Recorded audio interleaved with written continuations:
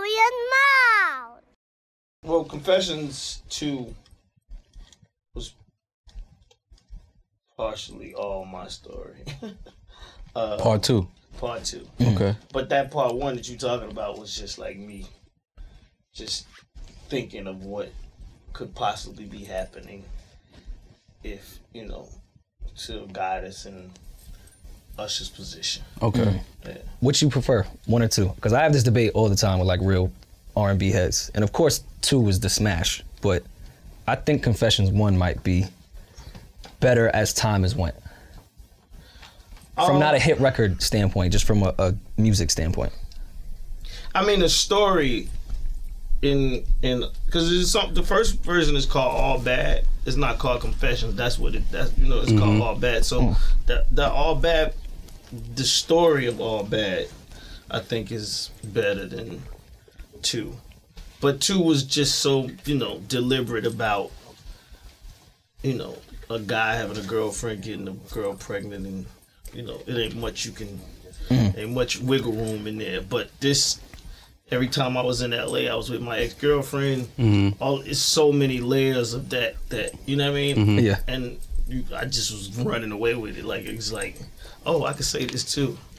Oh, I could say this. Oh, yeah. You know what I mean? So then how many times have you had to lie to the woman in your personal life that, nah, it was just lyrics. I was talking shit. That wasn't true.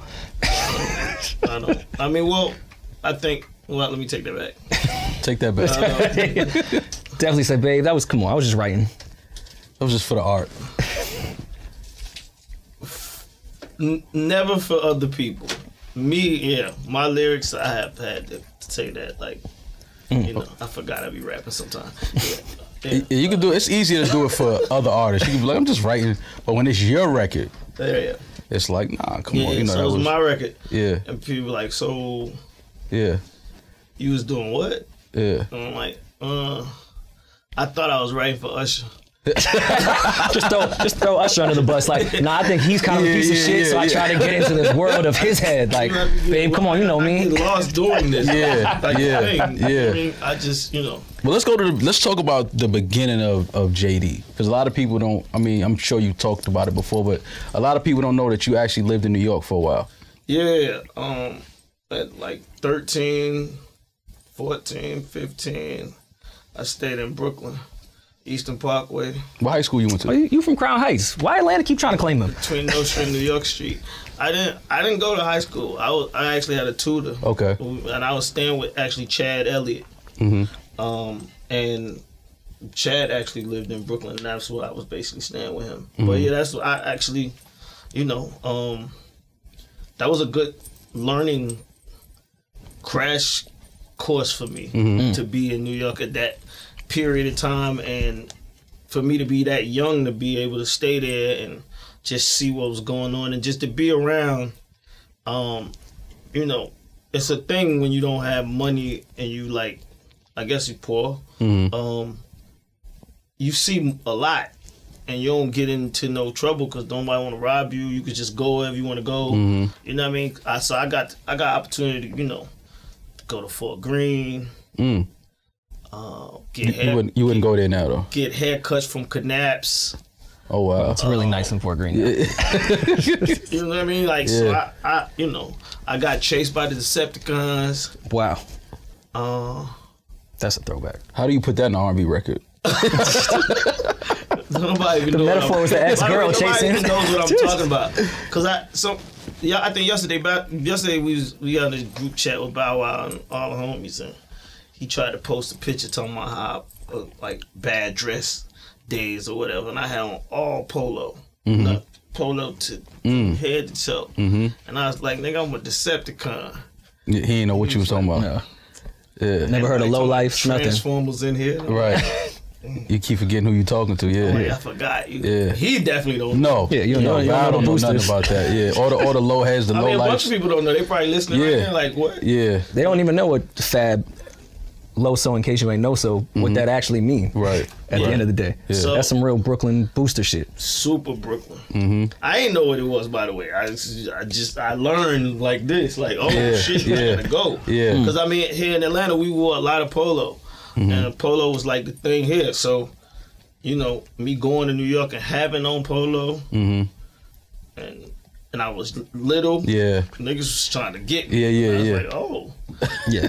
I'm gonna get robbed for some polo. Yeah, absolutely. Oh, no. Yeah. That was currency. Well, then what brought you back to Atlanta at that point?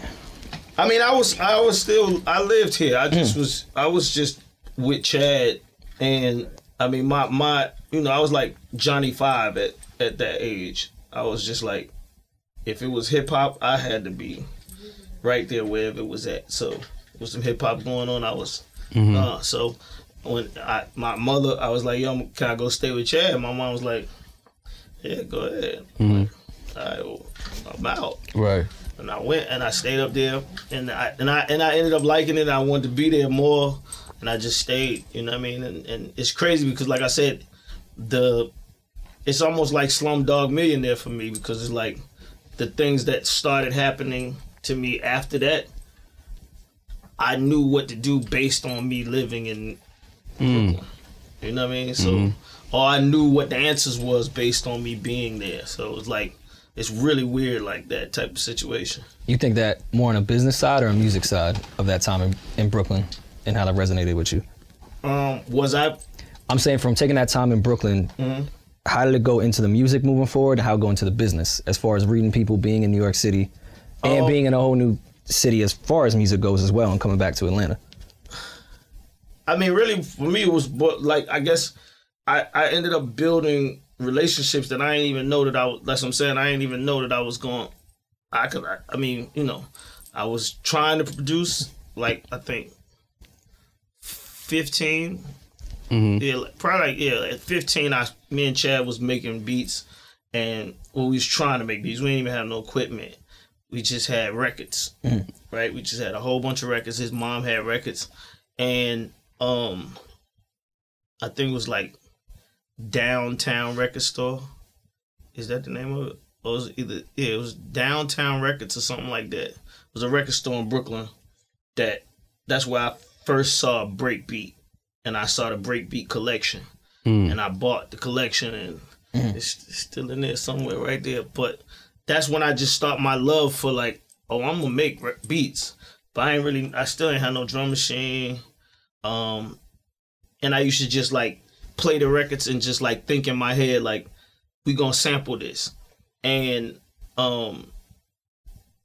like I said, oddly enough, it was just be like, I just meet somebody, like I meet different DJs or this, that person, and then once I started making records, I had these relationships already, just that was just right there based on me being being a young dude.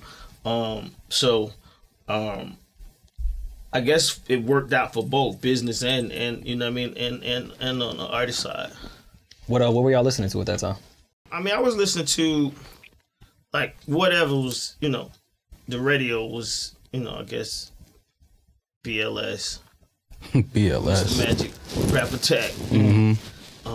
I never missed that. You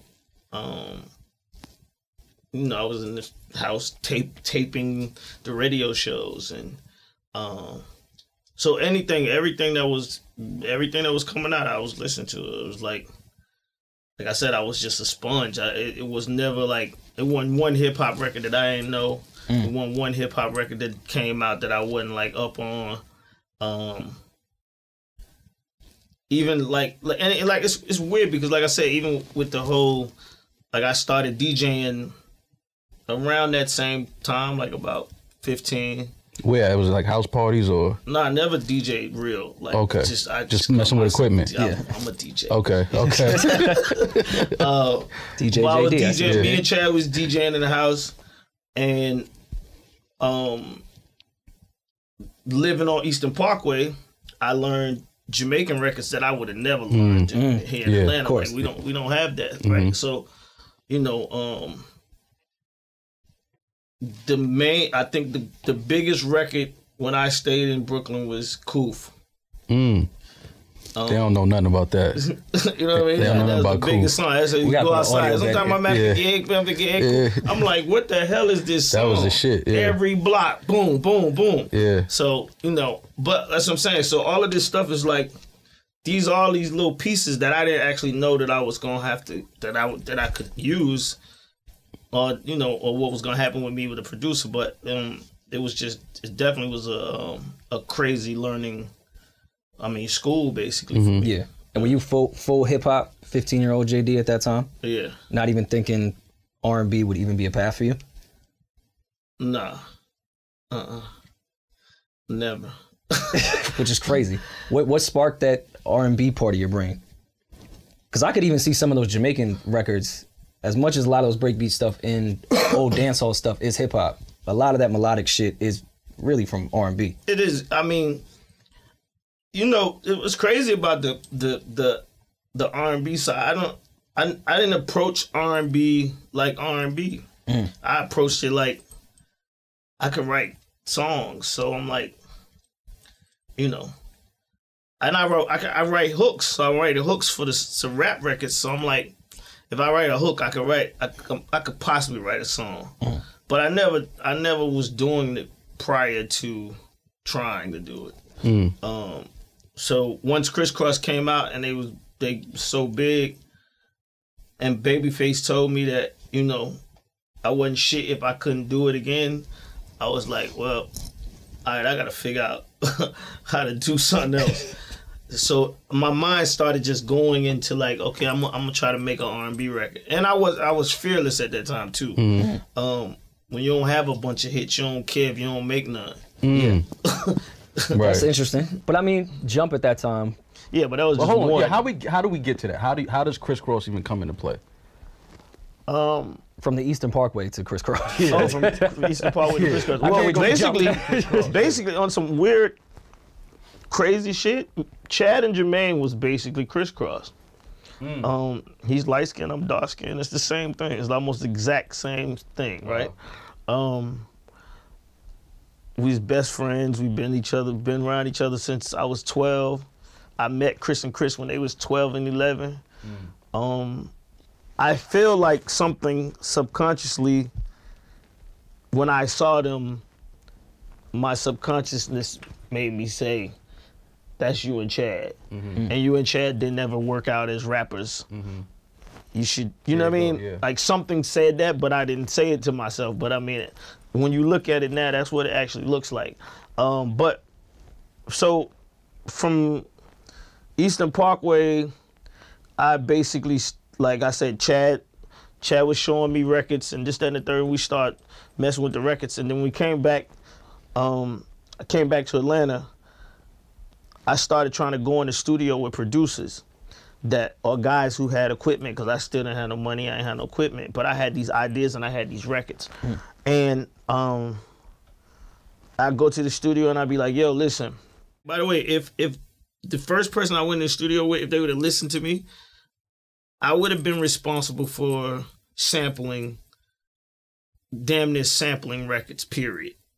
Because that's all I wanted to do. I didn't have a mind to like make music. My mind was, we're gonna take this and we're gonna rap over this. And we're gonna put this part in and we're gonna put this part in. Like, and Who was this artist? Can we say the name? Can we say no, the I name? ain't gonna do that. And I don't want to piss off Prince Paul. I don't want to do that, because I mean, I don't want, you know, but that them not understanding, because it wasn't really like a thing that they was like, JD, you don't know what the fuck you talking about. Or maybe it was because I was young, but at the same time, it was like, it was unusual for probably a 15-year-old kid to be saying like, yo, let's take these people's music and let's loop it and let me rap over it. And to them at that time, in 89,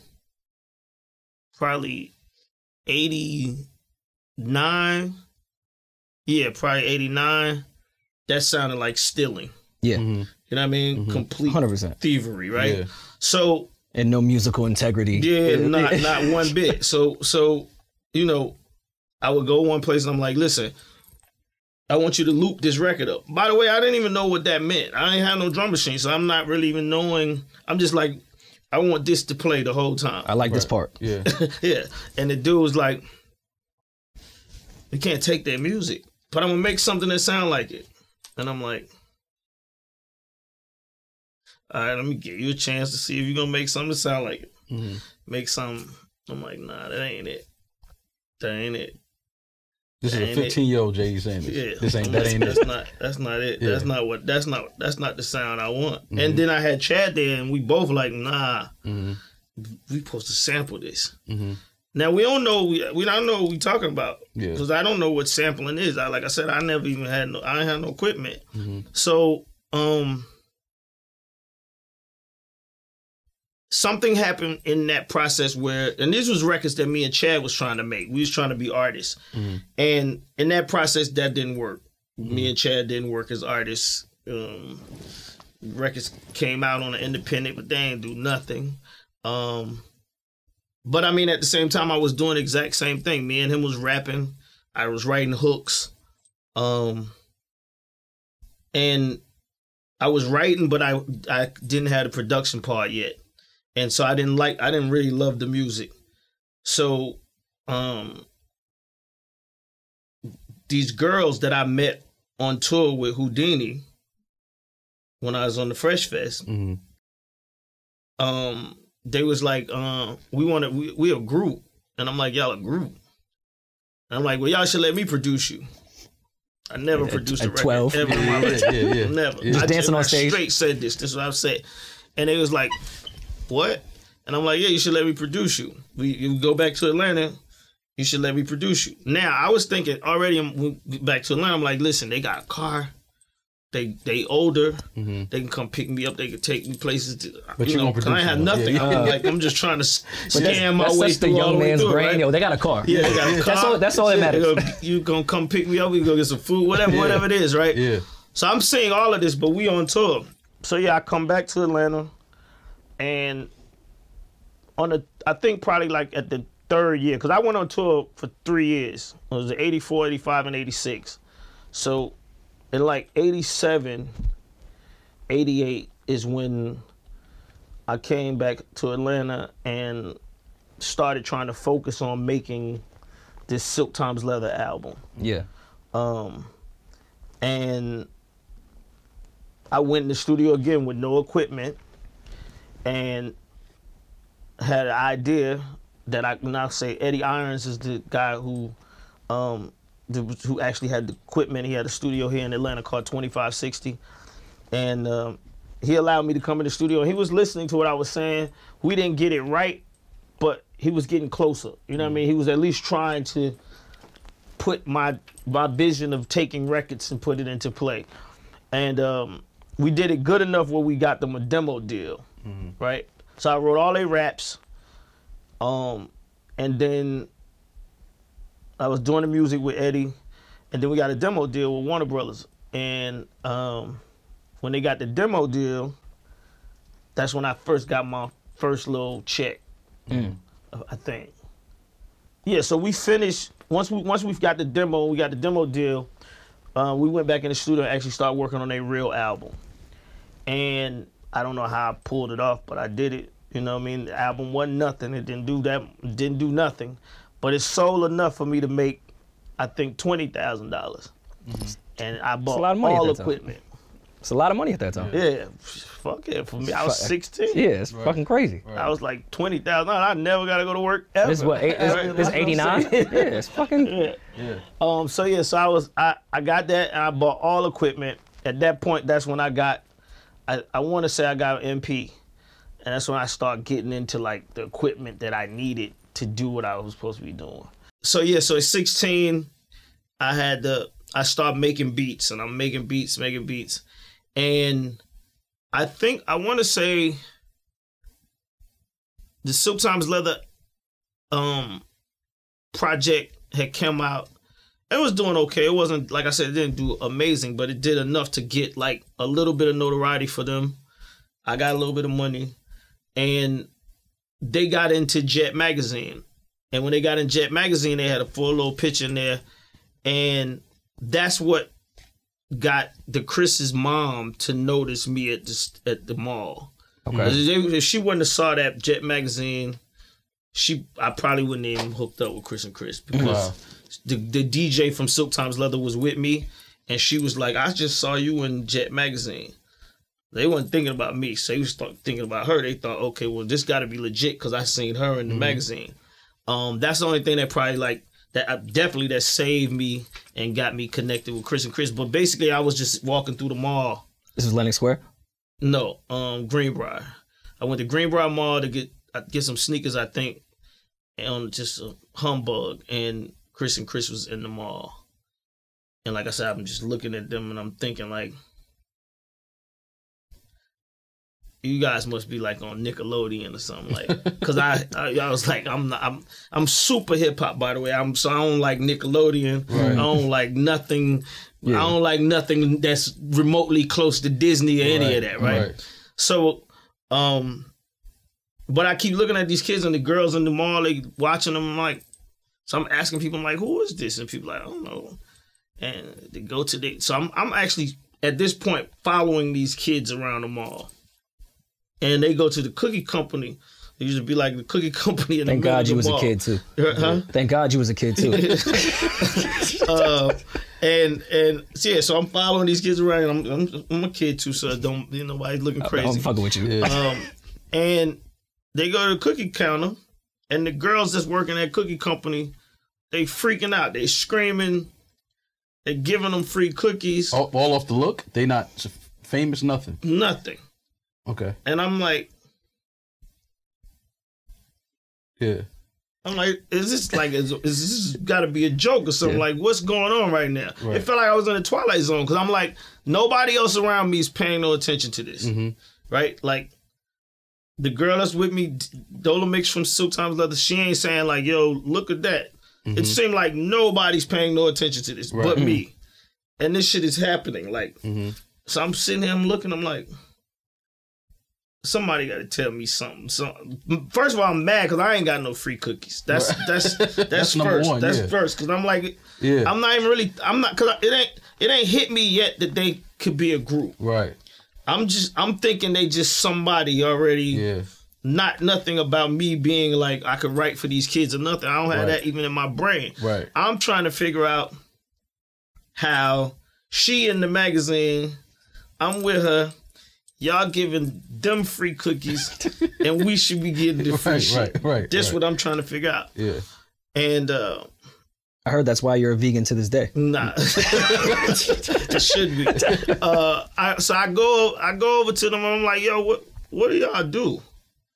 And they was like, what? I said, what y'all do? And he's like, what you mean what we do? I'm like, what do y'all do? We get free cookies. We go to school. They're like, shit, we just cool. I'm like, y'all just cool. Yeah. And like, yeah.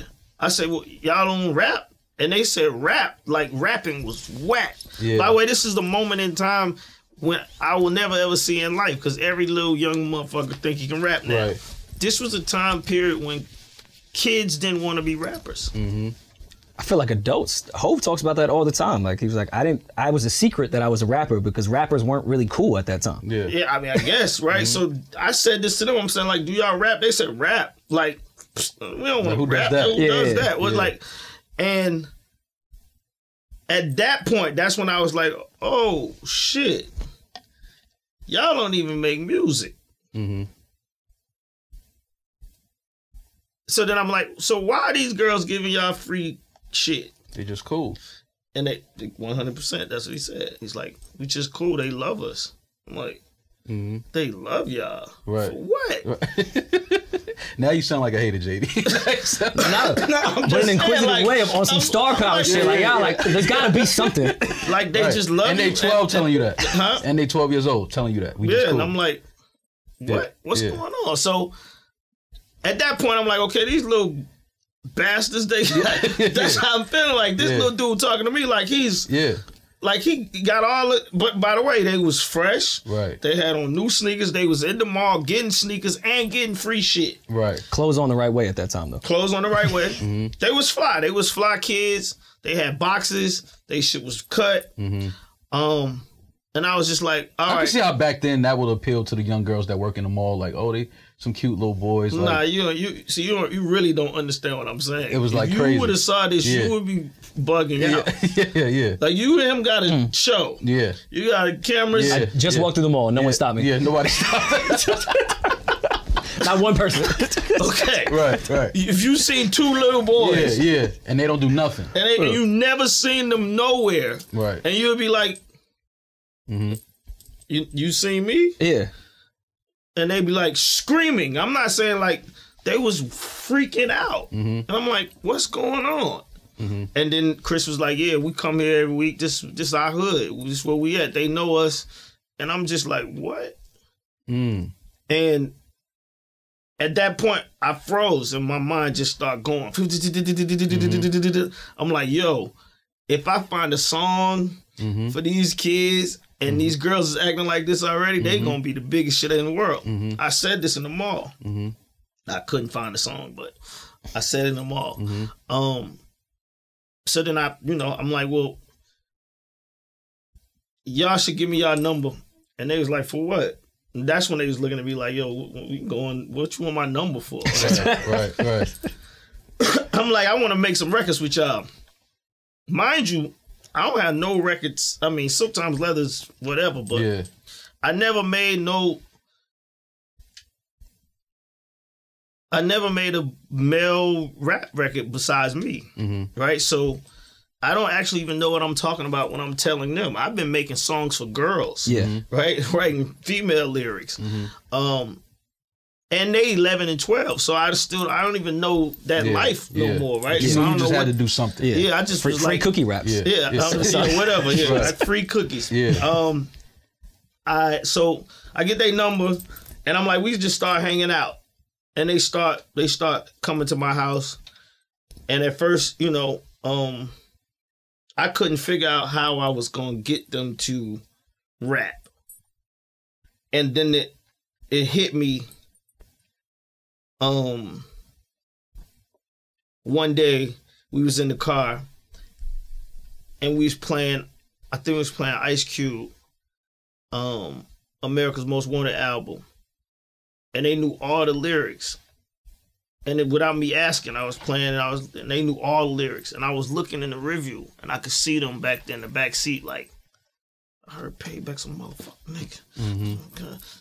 Shoot like a goddamn. I'm like, they act like rappers. They know the lyrics. So that's when I'm talking to myself like, if I write a song that they like, they can deliver it. They rap it like they doing Ice Cube. Yeah. Shit might work.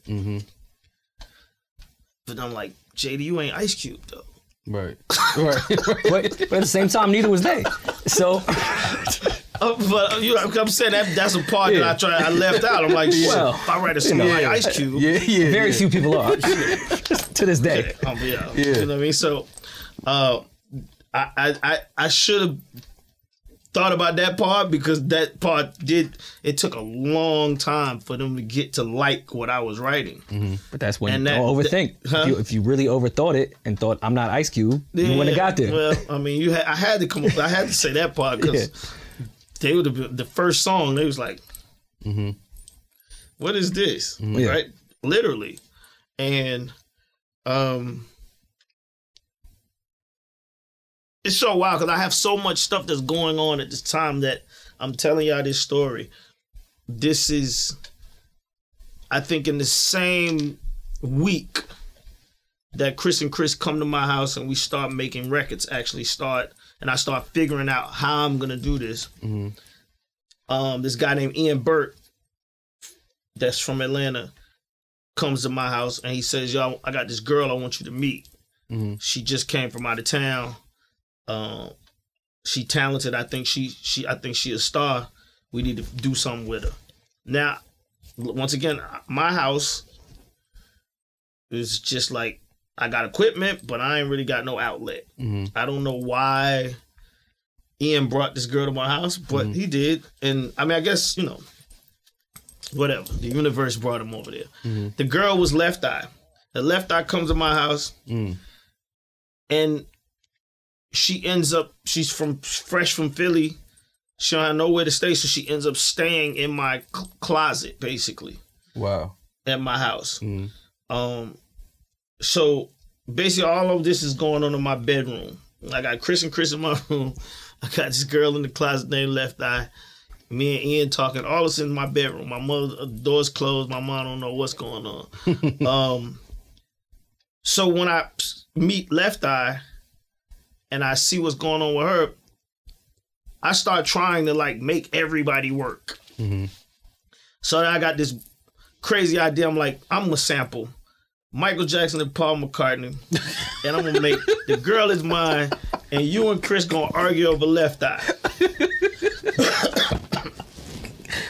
I can hear LeftEye cursing both of them out right now. No, listen. It was. I tried it. It's crazy because, like I said, the idea of samples and the way I was trying to do things, this was 10 years before Kanye. This was 10 years before Just Blaze. What I'm talking about. Right. I'm literally saying this. I think you under that. And I tried it. I was trying it. I didn't know it wasn't right, but I knew that's what I wanted to do. I knew that was supposed to happen, right? And I had, I sampled The Girl Is Mine, dun, dun, dun, and I had it, but the song was just so like, super cheesy song for a rap record, but the idea was there. But they ain't love the idea. Kriss was just like, they did it, but it was just like whatever, right? And that was like the beginning of us trying to get into it. And then I wrote some more records for them, and I started realizing like, okay,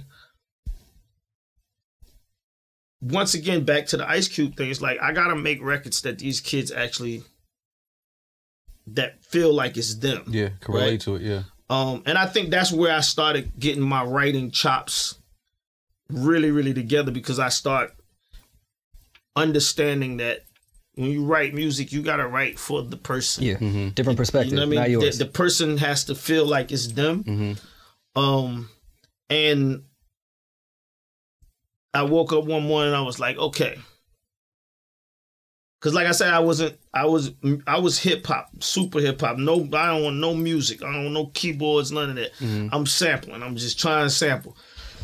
So I had turntables, and I had, and I kept thinking about Ice Cube. I'm thinking about Ice Cube. I'm saying like, okay, I gotta make these kids a record like Ice Cube. So then I took Eazy-E, Boys in the Hood, and then Ice Cube had this song on his album where it go, little boys and girls, they all love me. Come sit on the lap. Well, he had that. So I took the little boys, and then I put Boys in the Hood from Eazy-E, and I was doing that on the turntables.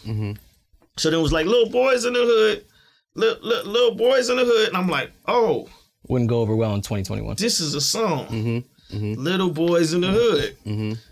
And then I start thinking about what I could write about. So now I start asking them questions about what they see and what's going on, and I start thinking about the movie Boys in the Hood, where the kids like, you want to see a dead body, and how those kids actually was the ones that was seeing all the murder shit before everybody else, right? So I start thinking about how little boys in the hood actually, their vision of what's going on in the hood, you never actually hear that perspective, right? For sure. So, I wrote that song. That was a song. So I start going off that. I'm like, I'm going with this. And when they heard it, I seen their eyes light up like, yeah, that's us. You saying something, that's what we want to talk about. And I'm like, oh, okay. So at that point, I knew they was going to rap it way better. And they did. They rapped the lyrics better than they did the other songs. They sounded like they really wanted to do this. They was acting like rappers.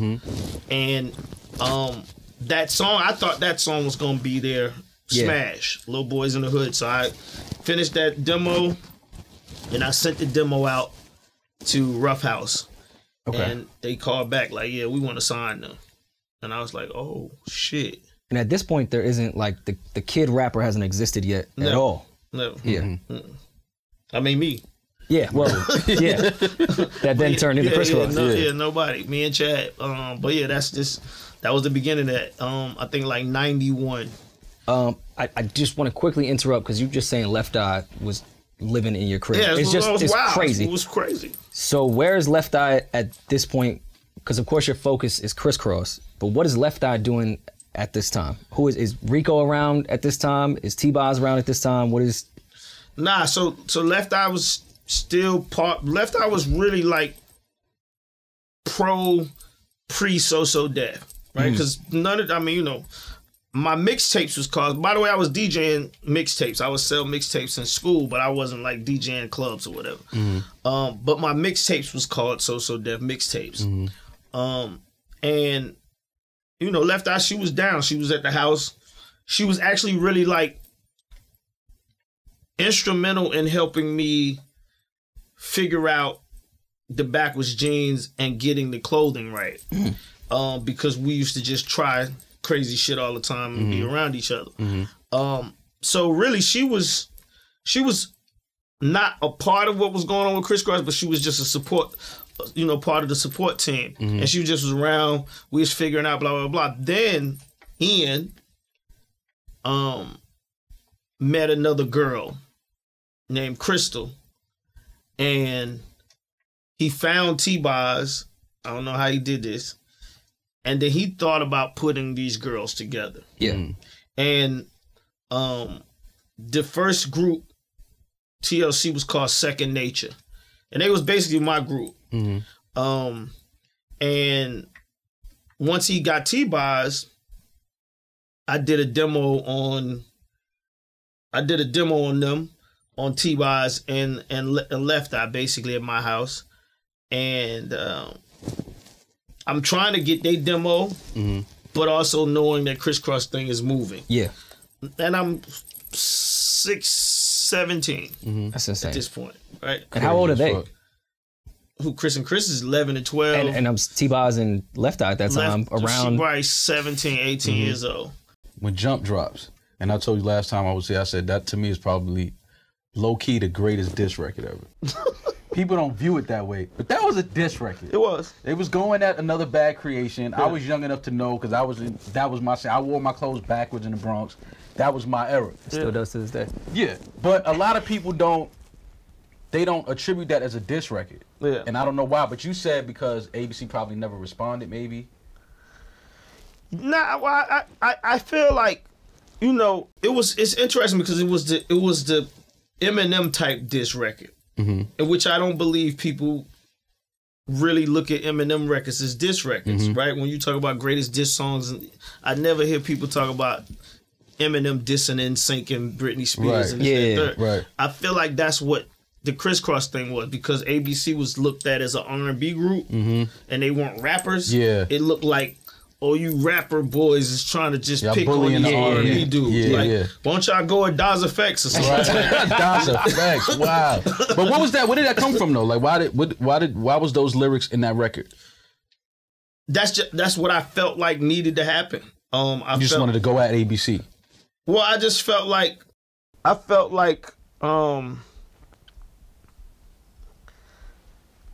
I wanted to make sure that Kriss and Kriss was established as rappers. And I didn't want them to come off like I said, I felt like, especially me at this time, I was, no shoestrings in I was walking around here like super duper B-boy. Yeah. Like, so all I could think about was like, we're going to diss somebody. Yeah. Somebody getting ready to get it.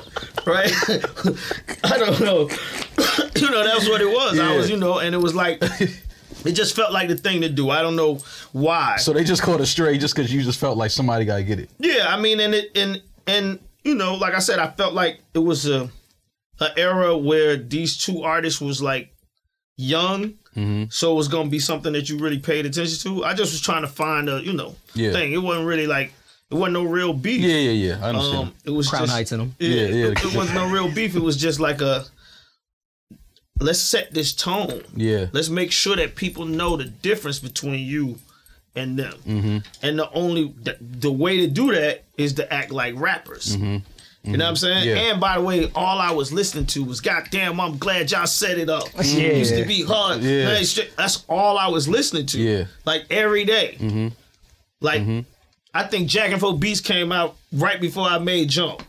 Wow. You know what I'm saying? And I'm Yeah. like, Ice Cube and the Lynch Mob. Yeah. I'm like, oh my God, we gotta make some shit like this. Yeah. So I probably I was just like lost in zone. this world Yeah. with Ice Cube dissing Yeah. everybody. Yeah. But that's what it was. And then Jump, like I said, Jump was the last song I made for Kriss Kross on that album. How do we transition into more of the JD as an artist, label owner, So Def?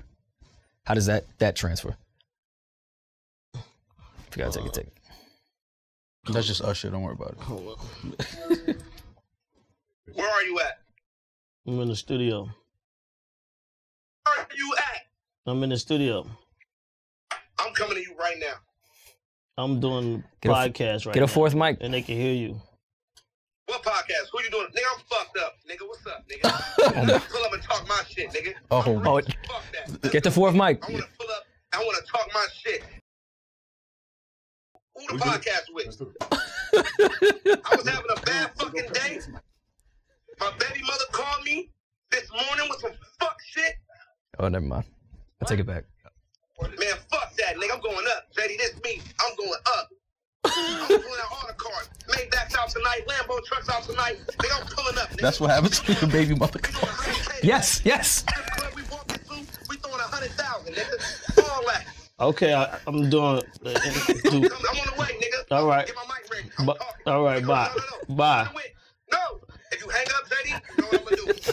I'm in that. You just said you was on the way. If you come on. Who is the podcast? Don't worry about it. Come on. You can see what you give. Nigga, let me see the temperature. Nigga, let me see what the fuck the vibe is. Come on. I'm hot. I'm in the condo. I got bitches. You're gonna be on the podcast. They hear you. Well, I want to know who's it with. You with B-Dot? Who you with? You would be that. Oh, you know my, yeah, okay. No, I don't like the tone of that. Yeah. I don't like that tone. Okay, listen, it's only going viral if I pull up and join the motherfucking interview. And I'm on 8 right now. Lady, you in the group chat. You know what the fuck I'm been dealing with. Stop. I'm doing it. Money. Hey, Lady, I'm bringing $1 million cash. Can this be the trailer? Hey, yo. I'm gonna call you. Yo. If you coming, come on, man. I gotta finish. Mel, tell me if you cap. You cap. That's what you doing. You capping. You capping. Well, you better hurry up, man. Listen, man. It's a whole crew. We know There's a he's whole sweating. crew of people here. They gotta fit. Are you coming to do the? He's more than welcome to come. That nigga got a Thrashers jersey on. Where he been?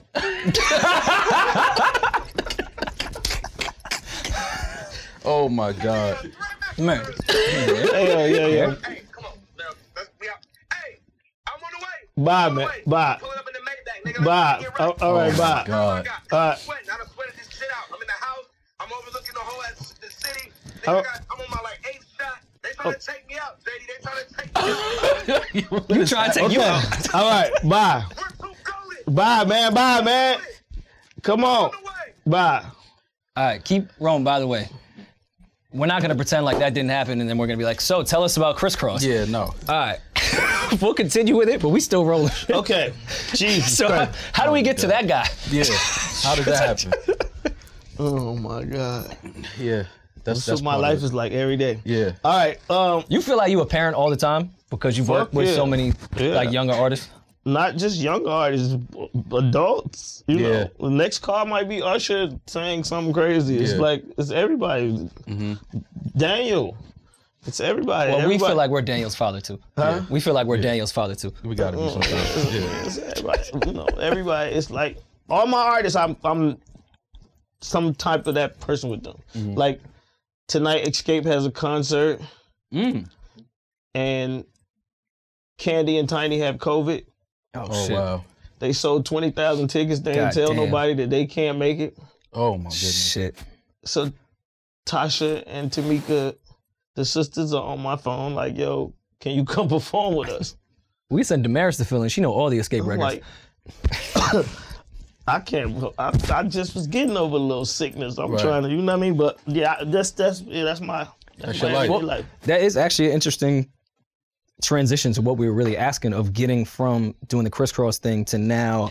I know I could be the label owner, not just the producer, and I Yeah. really want to sign acts. Like I'm not gonna let T-Boz and LeftEye get away anymore. I see the game. TLC successful. No. I never cared about it. I mean, you know, I never cared. I never cared about no artists that get away from me because I feel like if you want to be with me, you should want to be with me. If you cool with being over here and then being over here, then you won't really care about the logo. You just care about I said the same thing to my ex. being somewhere, right? Yeah. But I just started, you know what I mean? Like I said, I always had idols. So I always, you know, Russell Simmons is my idol when it comes to the record company. Teddy Riley is my idol when it comes to the music. Quincy Jones is my idol when it comes to the music. Barry Gordy. So I always just like take things from each one of these people that I like, and I was just trying to do them myself. And like, I'm gonna try this, and I'm gonna do this. Oh, he did this, I'm gonna do this. Oh, okay, he did this. I'm gonna try the same thing. I'm in Atlanta, nobody's doing this. I'm gonna do this. So, all of that stuff, I just was, you know, just like trying to get through it. But I you know, nobody was telling me what to do. I was like, just navigating it myself, like, you know. But I mean, that goes back to you trying to buy equipment, not knowing how to use it. No one told you how to use it, and you figured out how to use it differently. I never read manuals to this day. I hate manuals. Drum machine to the label, you did the same blueprint. And that's where I feel like hip hop is kind of, the beauty of it is the trained musicians know how to use every bit of equipment, know how every publishing shit should go, how every label should go. And hip hop figured out how it's not supposed to work. They figured out how that drum machine shouldn't work, how that label shouldn't work. And that whole blueprint, I feel like, has been from you saving up for a drum machine all the way to buying an office because you think you need an office. Yeah. I mean, yeah, and you know, and then like I said, once again, when you play with equipment and you don't read the manual, you make a lot of mistakes, right? You fuck up a lot of things. But when you in that state, you don't care if you mess up. You don't care if you. That's why I said, like, not writing a hit didn't matter because I didn't know what it mean to have a bunch of hits. So like, if Escape didn't work, I wouldn't have been like crying. It would have been like, oh well, okay. Try something else. I gotta try to do it. You know what I mean? Because I had been doing it anyway. I did Kriss Kross, then I went to TLC. I didn't know what was gonna happen with that song.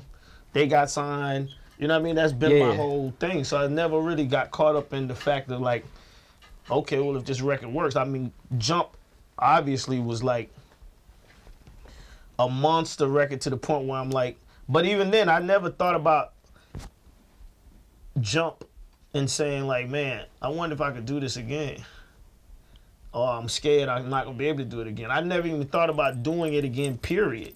Right? Until I met Babyface. And I met Babyface, he told me, you know, he's like, oh, what's up, man? You that little guy with the little song. And I'm like, guy with the little song. Yeah. Little song. Right. So 3 million in one day, sir. like I know you Babyface, but I'm hip hop, by the way. Yeah. I don't give a fuck who Babyface is.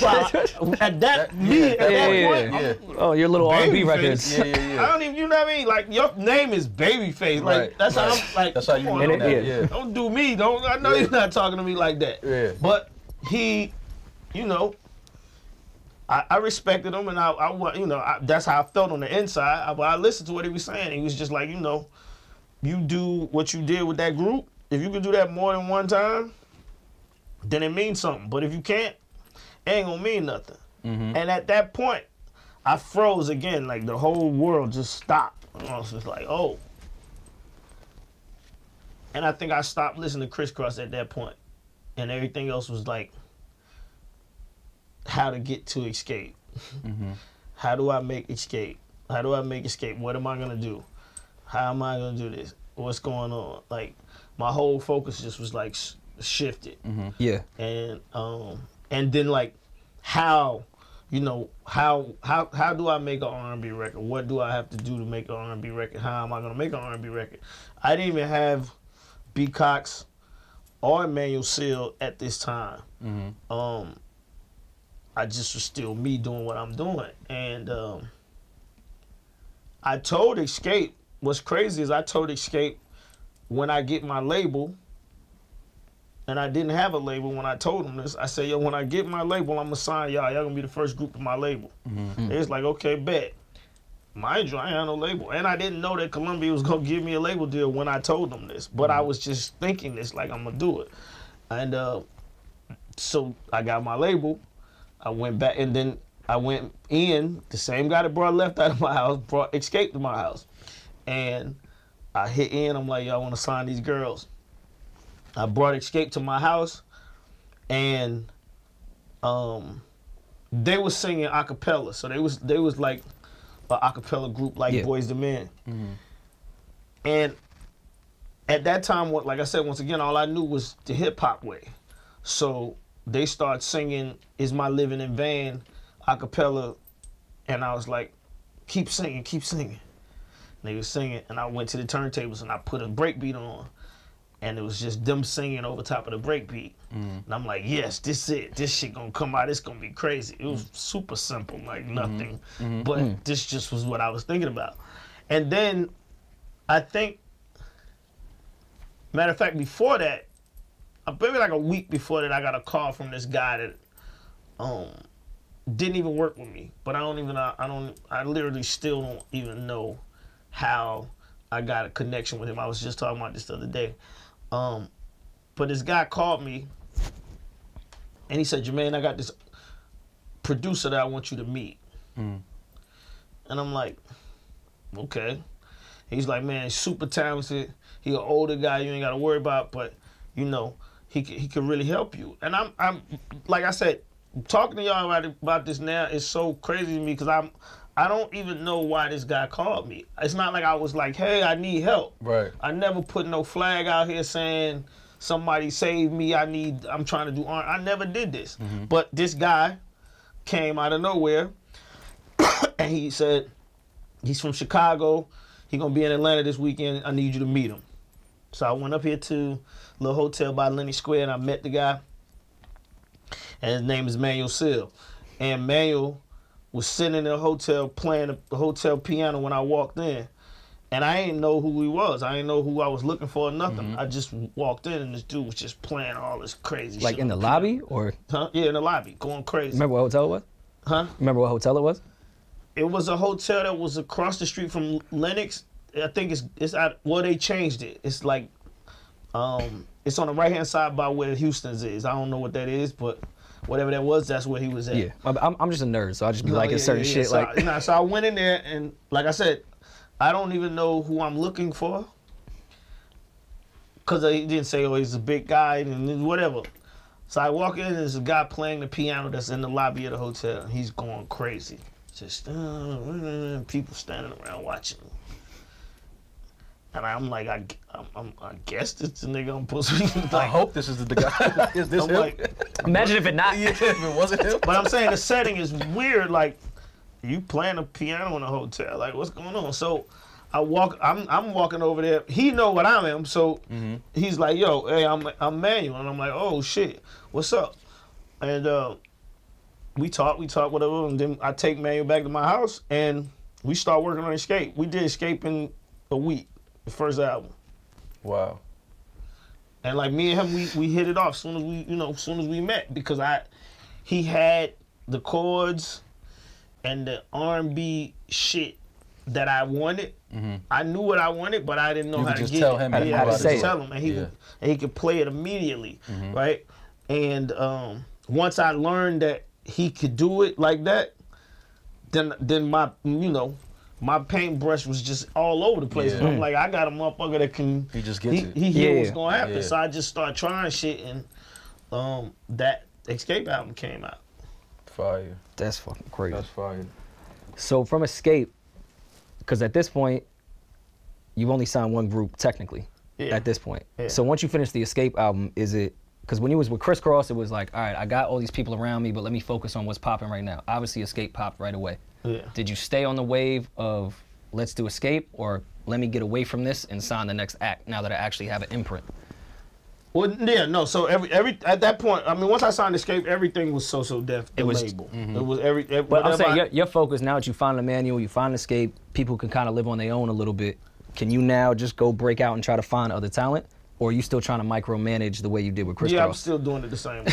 Yeah, It's okay. all the same way. Yeah. It's all the same. I don't know no other way. It's all the same way. So it's Not to cut you off, JD. I heard that you was originally supposed to sign Mace, that was. but Puff got involved somehow, and then it happened with Bad Yeah. Boy. Like, what's the story behind that? Isn't that how Ye got on Harlem World? Huh? Isn't that how Ye got on Harlem World too? So, Well, I mean, yeah, I give it to you. So I I don't know that I was supposed to. I didn't know that I was supposed to sign Mace, right? So I had parties. I always had parties here in Atlanta for my birthday and this, that, and the third, and it was like the biggest parties that Atlanta had ever seen. So people was coming from out of town. Puff and everybody used to come out here, and Mace and them came to Atlanta to meet me and to get signed. But he came at my party. You can't. I'm all over the place. Yeah. I'm not focused on music at that point. yeah. So we ain't have a meeting, but he came to Atlanta to meet me for the party. I mean, at the party, and you know he didn't know that Puff was gonna be at my party, and it just like across, you know, they did some other kind of way. I guess Cuda, you know, we from New York, so it's just like a New York thing, whatever. But and I mean, you know, he stayed with that. That's why I signed Harlem World. So Harlem World was on So Def. And that's the reason, because he wanted to, you know, he wanted to be on So Def before. So That's fire. but yeah, so after Escape, I knew people was looking at me like, yo, you don't make R&B music.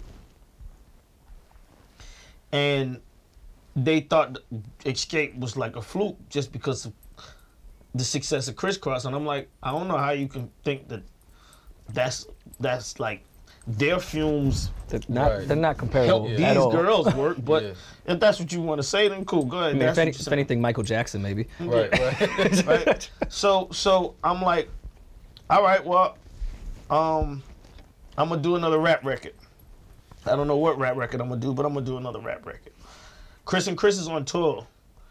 I'm in the studio trying to make beats and whatever. And Kriss called me and they like, yo, we found this female. She rap in Chicago. She hard.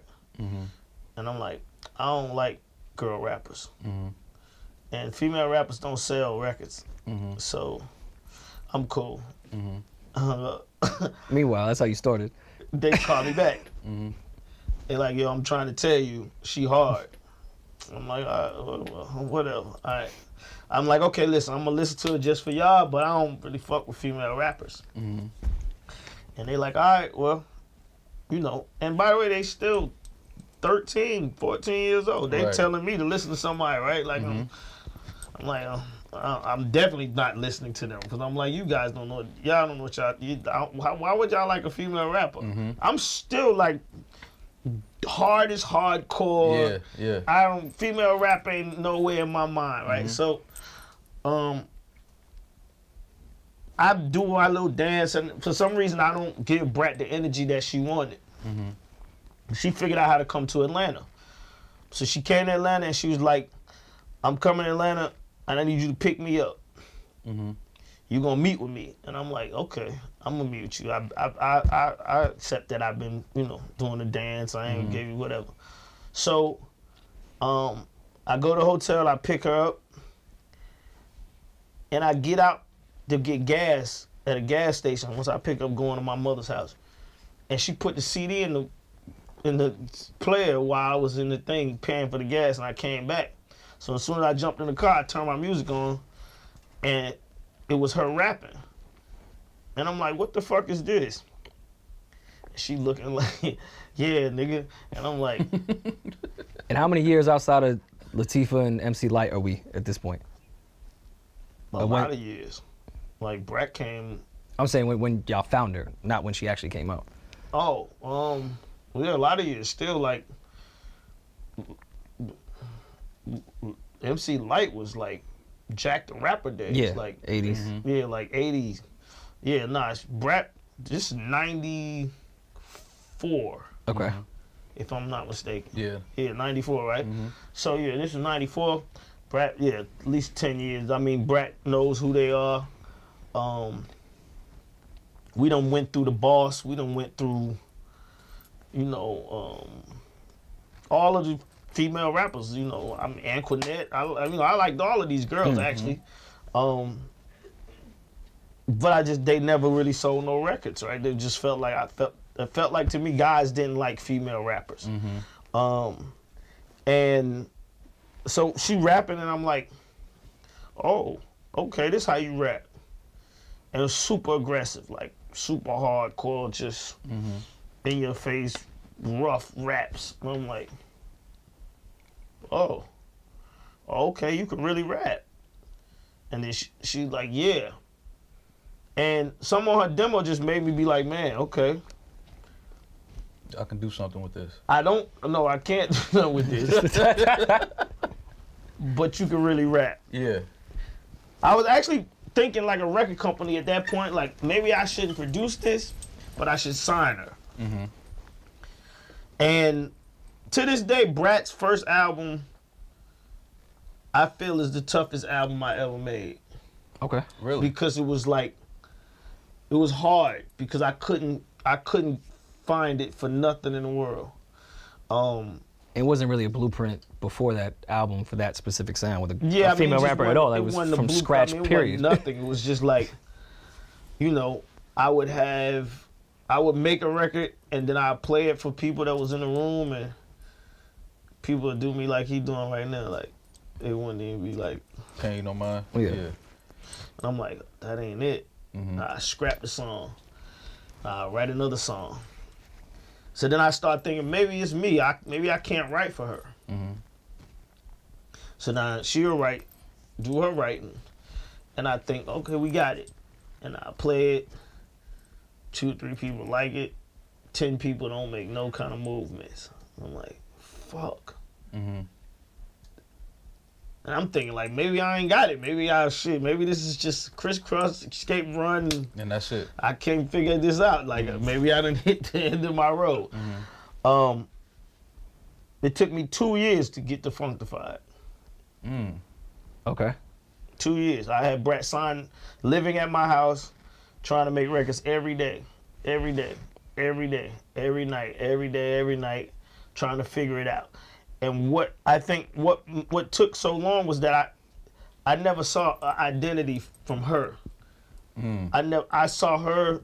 She was obsessed with Kriss Kross, so she was looking like a female version of us. Cause I had braids, they had braids. She came looking just like we look, right? So it was like I really didn't have nothing to write about. You know what I mean? I didn't know what to write about with her. And then we let the water out of my pool in the house. And they was doing something. I think I was getting the pool painted. And my mother wouldn't allow people to smoke weed. Or everybody that was around me, they was trying to be respectful of my mother. Because my studio was my mother's house. So Brat used the bottom of the swimming pool as her smoke spot, right? So I used to like try to go find Brat, and I'm like, where the fuck is she at? and one night I went back to the pool, and she was in the deep end of the pool smoking. And this was my first time really like seeing Brat smoke weed. And I'm like, oh, I ain't never seen no female rappers do that. Latifah and them ain't smoking no weed. Right. MC Light wasn't smoking no weed. The Boss wasn't even smoking no weed. So I'm like, oh, okay. Mind you, Snoop is smoking everywhere. Yeah. It's starting to look like a thing. Like smoking weed and rap becomes a. What did you say? I said Roxanne probably smoked some weed. Yeah, sure. Yeah, maybe. You know, Queensbridge. But it was like I'm looking at this. I'm like, okay, this gonna be your thing. You're gonna be like a female version of Snoop. You smoke weed, you rap. You rap hardcore shit, but you smoke weed and you, cause I kept trying to figure out what was gonna make guys like you. Right? That was the thing. It was a male genre. That was the listeners. Yeah, so you got to make. I mean, I didn't care much about. I mean, I wasn't. You know, it wasn't. She could really rap, so it wasn't even about.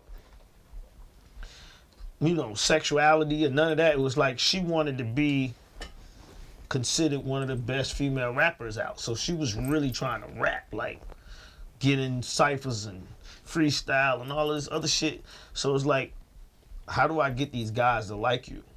So so then I start seeing.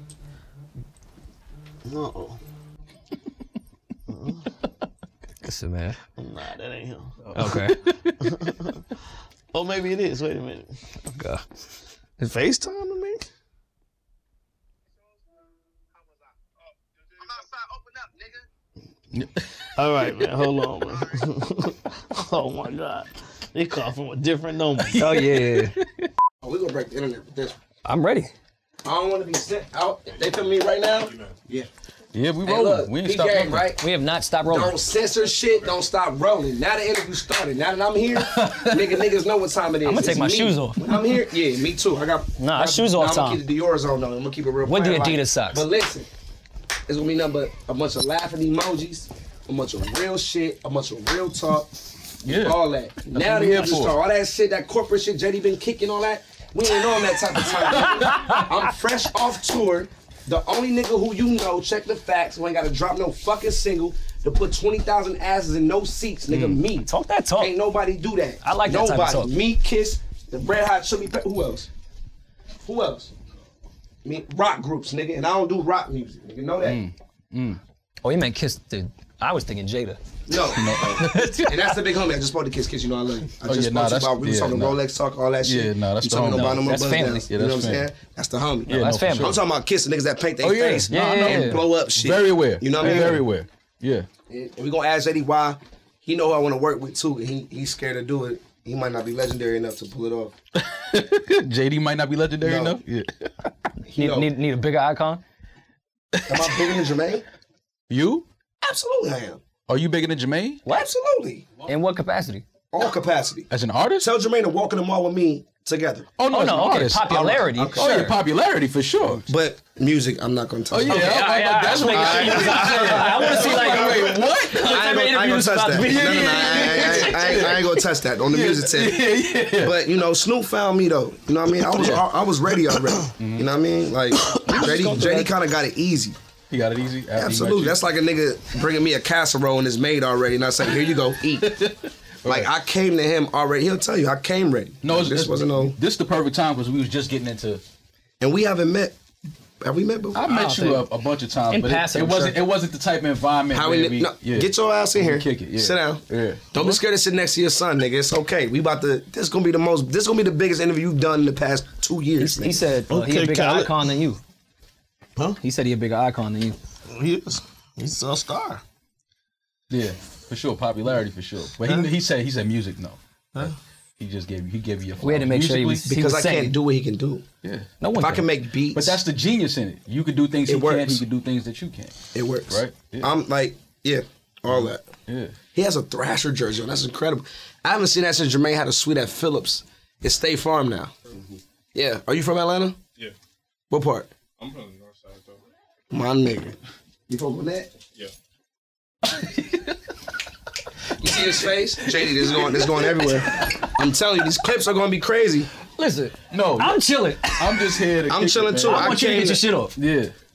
Let's And do so it. JD is perfect because we was kind of sort of getting into the Bow Wow. And he said he had Beware the Dog as a demo ready, handle it to you. Yeah. You ain't need to do nothing at all. He said it was ready. It wasn't a casserole. Wait. Before we start this, can we get some more alcohol? He said the casserole was feel done, like- JD. Yeah. Can we get And some they more just drink? handed you the casserole. Can we get some? I've been drinking brown. You know what I'm saying?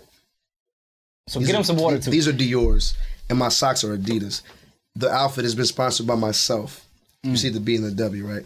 I was going to wear some jewelry, but I knew you had lights. I didn't want to like fuck up the lenses with the flare. Yeah, Thank you. everybody's We appreciate eyes that, and shit. man. I get it. Yeah. Okay. All right. This is great. Audemars? Yeah. I love it. Yeah. That's cute. What are you doing? Like, Because they say you always supposed to, like, when you talk to people, you know who you talking to by the shoes that a man wears and by the watch he wears. oh yeah. So I peep game. You taught me well. You want to hit I this? don't You wanna think I smoke? taught you that. Well, That wasn't part of your lesson. Can I get the That brown? recollection of both y'all the first day y'all Cognac? met? Your recollection of it and his recollection of it. she's trying to kill me. I bet you want this. She's heavy Wanted handed. brown. All right, just what you want. God, she wants me to like say All right, some so- crazy shit. I might. Oh my God. Okay, so I'm Bow Wow comes to Atlanta.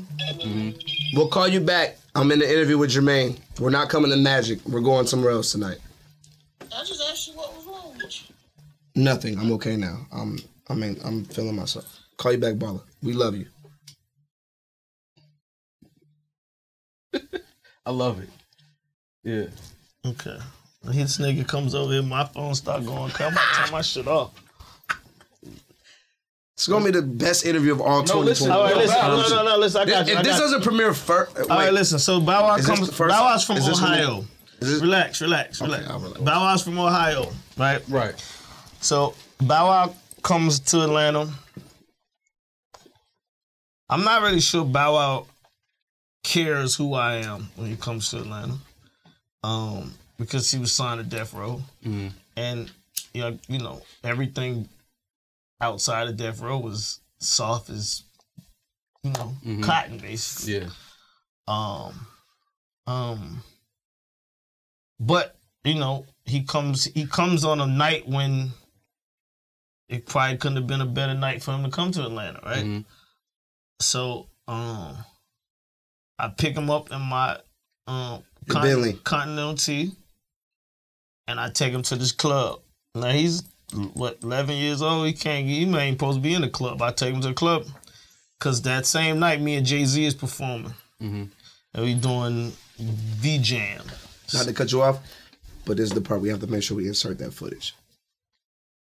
Yeah. We'll do that. Yeah, we gotta insert the footage. What? I'm thinking like directorial, like shit. You got can't. the This camera. they show what the fuck wrong No, with I we know, got. but I know how cameras we work. We would've did gotta that. insert that because Yeah. people might not believe it. They think it's a Bow Wow challenge every time we talk some Yeah. Yo, crazy man, what's shit. wrong with this nigga, man? Let's let these dudes do their own show, I know. I'm man. just saying we should insert the footage. No, I love. Listen, No, it'll be I right love- in the corner. Yeah, Let- They're gonna edit me thirds. saying that. Yeah. We know when to insert that. Gotcha. Your VO is gonna be over Yeah. the footage of me performing. Hove had on the You Yankee want to jersey. sit where she is and just let me do the interview? I'm smoking until you're done. Tap me when you're done. Yeah. All right. So listen. So No, I want your 11-year-old recollection. No, wait. After- You after might get he's to done, it. after he's done. Yeah. So me and Jay-Z is performing. We do Money Anything. Hove do 2-3 songs. But before that, I introduced Hove to Bow. And Hove like, this little guy, he looking at him like, what do he do? And I'm like, he rap. And by the way, I seen Bow Wow on Arsenio just like y'all seen him. I did not see Bow Wow on Arsenio. You didn't see him? He was too young. I was Producer credit. We're gonna run 10. that footage over that part. Hey man, come on, man, come on. I was 8. How old was you? I was born in 90. So what year was that? Oh man, he doesn't remember this. He Yeah, didn't I see remember it. that. You saw it. I remember that. Yeah. When was this? Well, you 93. you were 3 years old. I don't remember Arsenio when I was 3 like that. Like Oh, okay. I watch reruns, but Okay, all right. Yeah, I remember that. So Bow Wow was on Arsenio before we actually hooked up, and they was telling me about him, they signed and blah blah blah. So I was like, yo, send him to Atlanta, let's kick it. He came to Atlanta that night. Me and Jay, like I said, was performing. We start performing, and then Jay was like, JD, no, by the way, I think Hov started performing, and Bow Wow sitting on the stage like this. Let me perform. Let me perform. This is telling me he's 11 years old. I respect that. Let me perform. That's fire. And I'm like, let you perform. I know. You see my crowd? I got a whole, this shit is packed. Right. And he like, let me perform. I'm like, I never even seen this guy perform. So I'm like, You don't even know what's I about don't to know happen. what's gonna fucking happen. Yeah. I'm like, nah, let me perform. So then whole finish, and then I go back and I start talking to the crowd, and then some kind of way, I don't know what made me say it. I'm like, yo, this little kid on the stage with me right now, he want to rap. And the crowd's like, oh, yeah. Yeah. I'm like, I'm nervous as a motherfucker. I'm scared as hell. Like, what's getting ready to happen? Yeah. So then I gave him the microphone, and he told the dude, he said, put the beat on. He told the DJ to put the beat on. Facts. I'm like, oh, wait. He told the DJ what to do. What's going on? He MCing now. So he's like really doing it. So he told the DJ put the beat on. He started freestyling. The crowd going crazy. I don't know what he was saying. You remember the rap? No, I don't. He probably wasn't saying nothing, but he was just. I'm gonna let you go. What? I'm gonna let you No, go. you were saying something? Nah, I remember it like. You just said you don't remember the rap. No, I don't. But I remember that day like it was yesterday. I remember being at the Hyatt in Buckhead, which is still there. When I was checking in the hotel, Hov was checking in too. I never told this story to nobody. Hov was checking in too. And what's crazy is how I knew it was Jay-Z.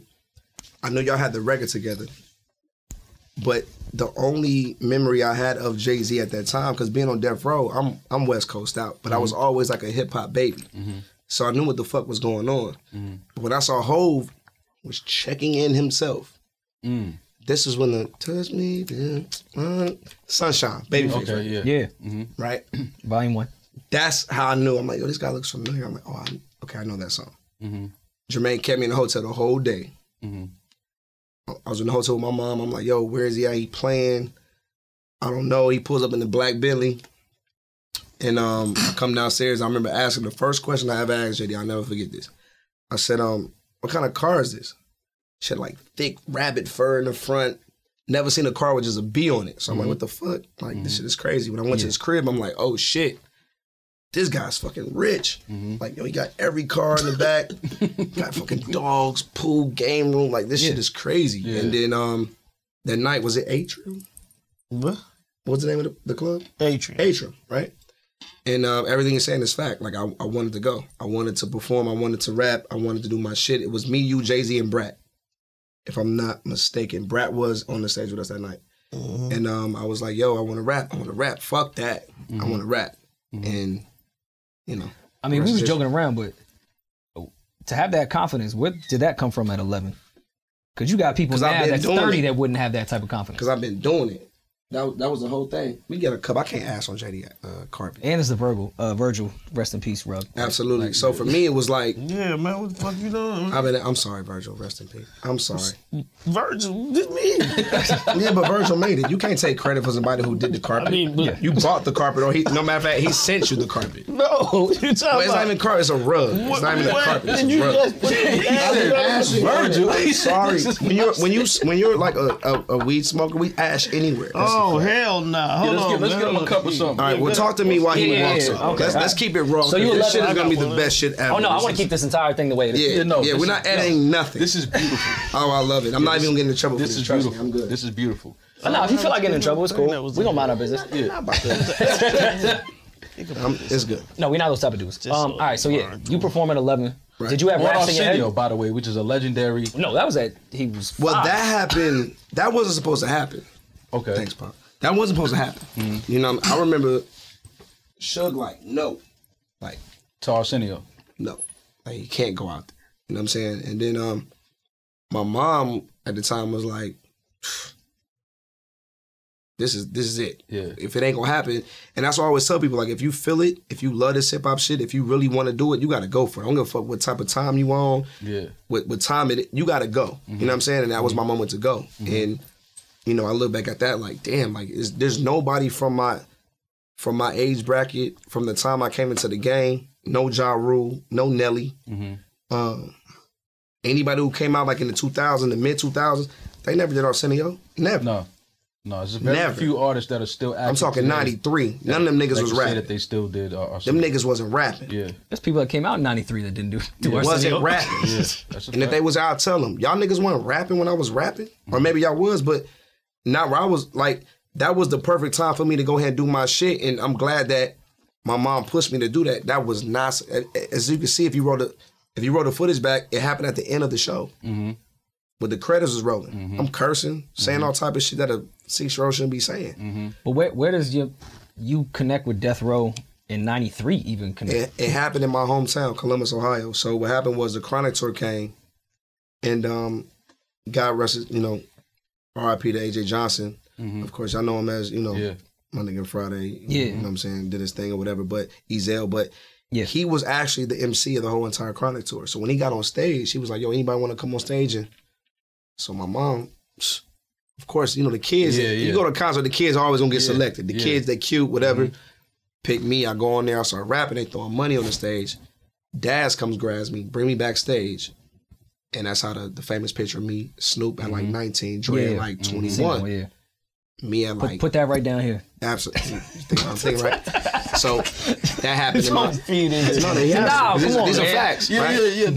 No, we've given Bow his flowers. Like, facts. Before he pulled up just now, for a long time, we've given him his flowers for a long time. He said that. So that's how the legendary picture popped off. Me, Snoop, and Dre. Crazy. I would say like not top 5, not top 10, but like definitely top 20 pictures of hip-hop history. That's how I feel. No, that's a don't know nigga currently rapping right now, making noise, making no type of money right now. Got a picture with Snoop at 19 or 18, Dre at 21. Me, it's us three. That's what it was. And from there on, it was okay. We're gonna put him in the audience. We're gonna take him on tour. Every city we go to, we're gonna pick him. Well, Game photoshopped himself with Tupac. What? Game photoshopped himself with Tupac on Instagram when they was kids. What? Never mind. I didn't know. I keep telling you, Jay. It's the corporate shit. It's the white boy shit. Just act like you don't hear it. Listen, I fuck with Game. He was with Pop when they was kids. I was like, how did this happen? Okay. It was Photoshop. So back to the Jay show. Yeah. When you performed. Right. Were you signed? No. At that point, you still weren't signed. No, but I knew it was official. Because when I got the call, JD, I don't even know if you know this, but I was actually on the football field, and my mom, when I was on the sidelines, my mom like ran down to the fence and said, "Come here, we going to Atlanta in like 2 days." I'm like, "For what?" Me with Jermaine Dupri. I'm like, who is that? That's why Jermaine was like, "I don't even think he know who I was." I'm like, "What?" Kriss Kross did it up. But as I was growing up, I really wasn't a big Kriss Kross fan growing up because I always was like, man, I'm supposed to be where them niggas is at. Fuck that. Like, I'm on the biggest label. I'm supposed to. But I was a kid then. But that's how I was thinking. You know what I mean? So I looked at everybody back then. He wanted to diss Kriss Kross. Yeah, bad. See, look. Really? That's the thing. Like, the dissing. I'm with Snoop, Death Row. Like, we the hottest. I'm like, and I'm recording, and I'm making music. Like, at the time, Corrupt was writing my shit. I'm only like 7 years old, so 8 years old. You know what I mean? So, in my mind, I'm like, I'm supposed to be where they at. Like, why am I just, I don't get it. You know what I mean? But everything fell in line once, the Snoop and the Death Row thing kind of fell apart. I went back home, and then I got the call from Steve Perdome, like, yo, we got a situation. We should put him with Jermaine Dupri. And then once I, did my homework, I'm like, damn. All right. Then once he picked me up with a Bentley, okay, showing me some new shit, as a big homie supposed to do. Right. Yeah. Took me to the crib, first big house I ever saw. I'm like, fuck. JD had 11 cars. I'm like, the fuck? Like dogs, cars, the mansion, the girls. I'm seeing them go in and out. I'm sorry. We allegedly. It's all alleged. They were working. No, this is They were fucking working. alleged. I hate that word. This is facts. JD is cool. Yeah. I'm like, yo.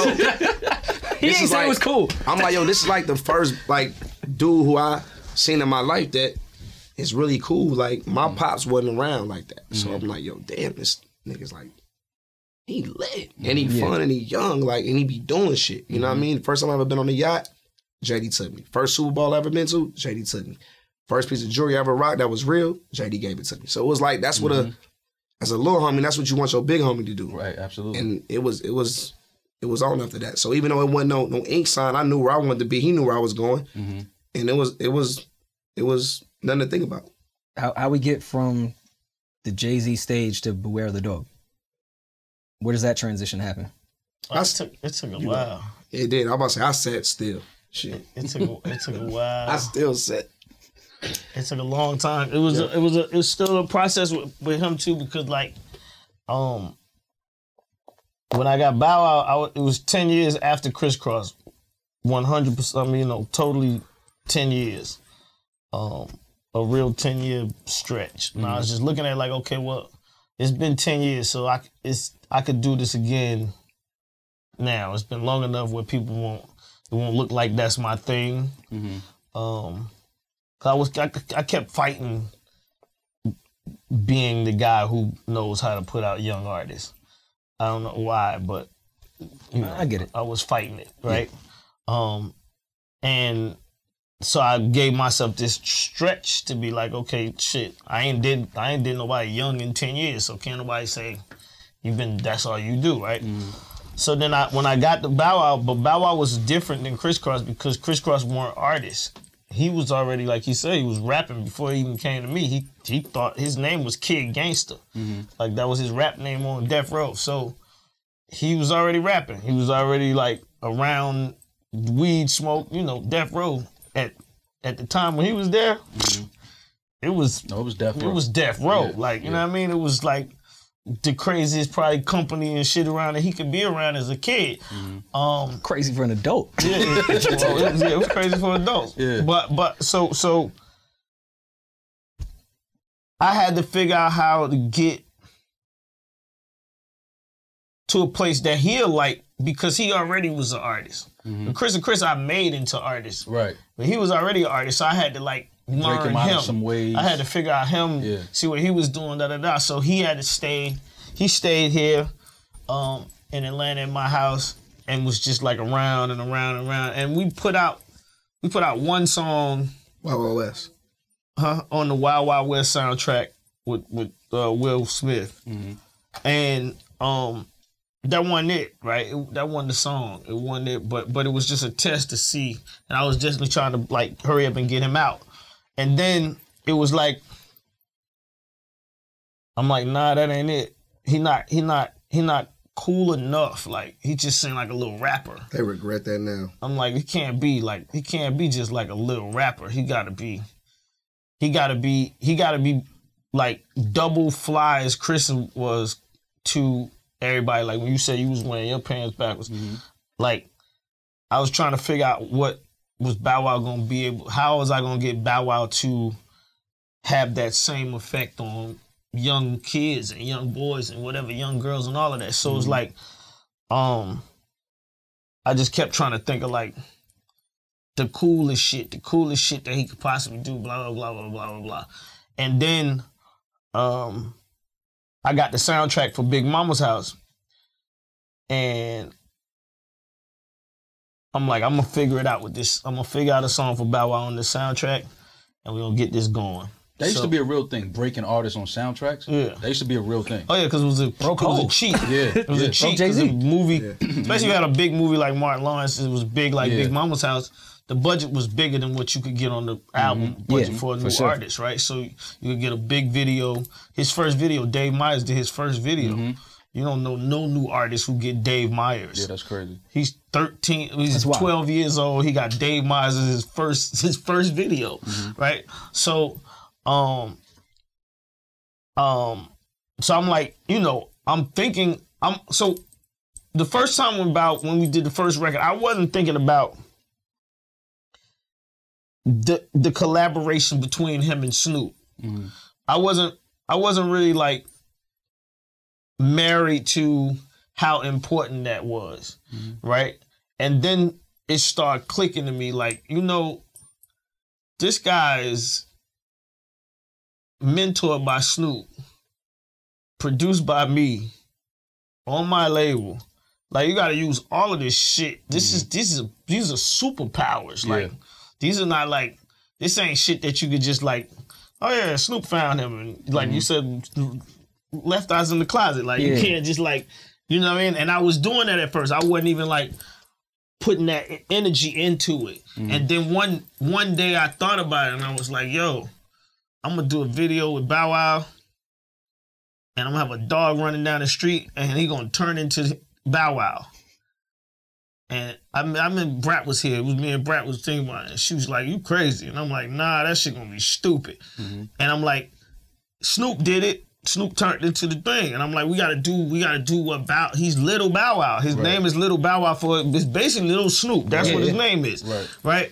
So once I started understanding that was okay, we got some meat right here. We got some meat right here. How I gotta make him sound so that he can live up to that level of, you know, creativity. And then I'm like, he always be acting like he can really rap. Right? And Brat like, yeah, that little motherfucker think he shit. I'm like, all right, well, Brat, write him a rap. Right? At this point, Brat was Man, Chicago I'm do like, or die shit. I'm like, I can't even do her raps, right? I'm like, I'm like, you write a, I'm write a rap, I write a song, I write Bounce Me first verse. I say, Brat, you write the second verse, but I want you to write that shit like you write it. And write it crazy with the cadence and all of this. So Brat did the verse. Now I'm thinking it's too hard for him. Yeah. I'm thinking like we done went too far because he ain't gonna be able to do it because this ain't how he rap, right? Yeah. So then we doing it in here actually, in this room right here. Bow Wow come in this room and he never wanted me to be in the studio when he do his verses. So I left the room. I think I went to the strip club or something. I came back and I heard Brat verse. I ain't hear my verse. I heard the verse that Brat did when I came back. And I was like. You still have that? The reference? I mean, nah, the reference is him. Oh, you talking about the Brat reference? The reference. I don't know. It's probably That'd be somewhere funny. around here. But when I came in here, I was like,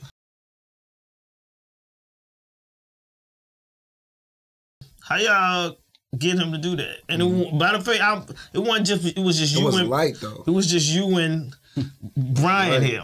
Yeah. It was him and Brian. Now, like he's saying, it's light, but he wasn't rapping like that. Yeah. You know So I thought it was like this was gonna be difficult for him. And it wasn't. It was like super easy for him. And I'm like, wait a minute. Oh, he could really rap like he could really rap. Like this ain't like some shit like, and I wasn't here when he did it, so I don't even know how the fuck it came out, right? So all I know is I heard the song and I'm like, okay, boom. I need to get somebody on the song. Cause I called Tasha from Escape over here to sing the hook, and we start finishing the Bounce Me record. And at that point, all I could start thinking about was the video. I'm thinking about like, yo, when these people see this little dude rapping like this, and he turned into a dog, and we got a little singing hook on here, we should be good, right? I'm just trying to, you know what I mean? I'm trying to do what I do. Yeah. You know, I started paying attention to that. I started paying attention to how much So Def meant to kids because of Bow Wow. I start seeing other young artists want to rap because of Bow Wow. And I start saying, oh, okay, he's creating a thing. And So Def is the brand behind this thing, right? So then that's when I started not being scared to like be the guy that break young artists. Yeah. Right. I'm like, okay, at this point, I know how to do this better than anybody. It's not broke, don't fix it. So I'm going to just figure out how to do it again, but do it on a different scale, right? So when the rap game came, that's what that was. The rap game basically did exactly that. Bow Wow was 12. The rap game took it back down. There was a whole group of you young motherfuckers that slew, right? Like now, like Mulatto younger than Bow Wow.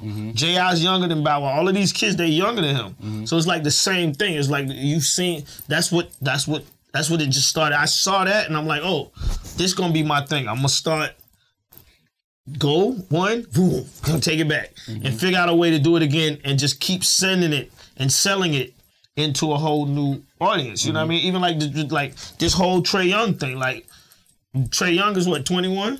Who put you on Trey? Huh? Who put you on Trey? Trey Young's 21? Who put you on Trey now? He supposed to because you young, right? That's my nigga. How old is he? Trey like 22. Okay. So it's people that's fucking with Trey Young, buying these sneakers, seeing these hoodies, buying the hoodies and all that. They probably ain't even listened to Jermaine Dupri album. Right. But now they see this is associated with that, and that's giving this whole brand a whole nother, that start over thing. And it's like now, like I said, now that I know that that's what it is, that's what I use. So just to answer your question in a long form, that's what Bow Wow did. He brought that structure to me Once I realized what it was, I'm like, okay, I gotta use this because as a star, like he said, if you as a rapper, to see kids fainting and running and chasing him, you can't duplicate that. Right. Like that's not some shit you can be like, okay, well we're gonna go find another one of these. Okay. I kind of want to gas him up a little bit. What you feel you brought to So Def? The whole why. I don't know. Let's just take a simple question. After we got done with the Millennium Tour, I'm like, JD, look, the shit I was talking when I came in here, I'm like, look. Here you go, man. I'm going to gas it. I'm supposed to. 'Cause if nobody else going to do it, I'm going to do it. So I'm like. Get your shit off. I'm like, JD, look. I said, nigga, I'm like Kiss Rolling Stones right now. I told you, me and Drake, we talk a lot. He like, nigga, listen. I don't know nobody else in the business other than the greats who can go on tour, arenas, and roll out of bed and go do some shit and do what y'all did. That shit is incredible. So it's like, I tell him all the time, even when we in our group chat and we talking shit to each other, I'm like, nigga, I'm the biggest artist you ever had. Straight up and down. Movies. If that fails, hosting. The first rapper to host the Grand, the reg, all that. 106. Hosting skills, rapping, acting, all that. I'm the Bo Jackson of rap. Get your shit off. Get your shit off. Kanye not the Bo Jackson of rap? I mean, I never really dipped into like sneakers and what he accomplished. You know what I'm saying? That's all him. But as far as like what LL laid down, who I keep, Hove could be Bo Jackson of rap. On a business standpoint, from rapping to business, different absolutely. But when we talking about entertainment, pure entertainment, I don't give a, like, I really feel like I'm that nigga. Like acting, Will Smith. Hosting something, pay me. Rapping, just prove that for 2 months straight. You know what I'm saying? So it's like, I tell him all the time, no disrespect to nobody who was signed to the label before me, but it's like, it's like the inner Snoop in me. When me and Dog talk is, when Drake come around, when JD around, it's just weird. It's just how it just feng shui's that way. But I tell him all the time, and I'm like, Snoop would tell Drake, I'm the biggest, no matter what, I'm the biggest.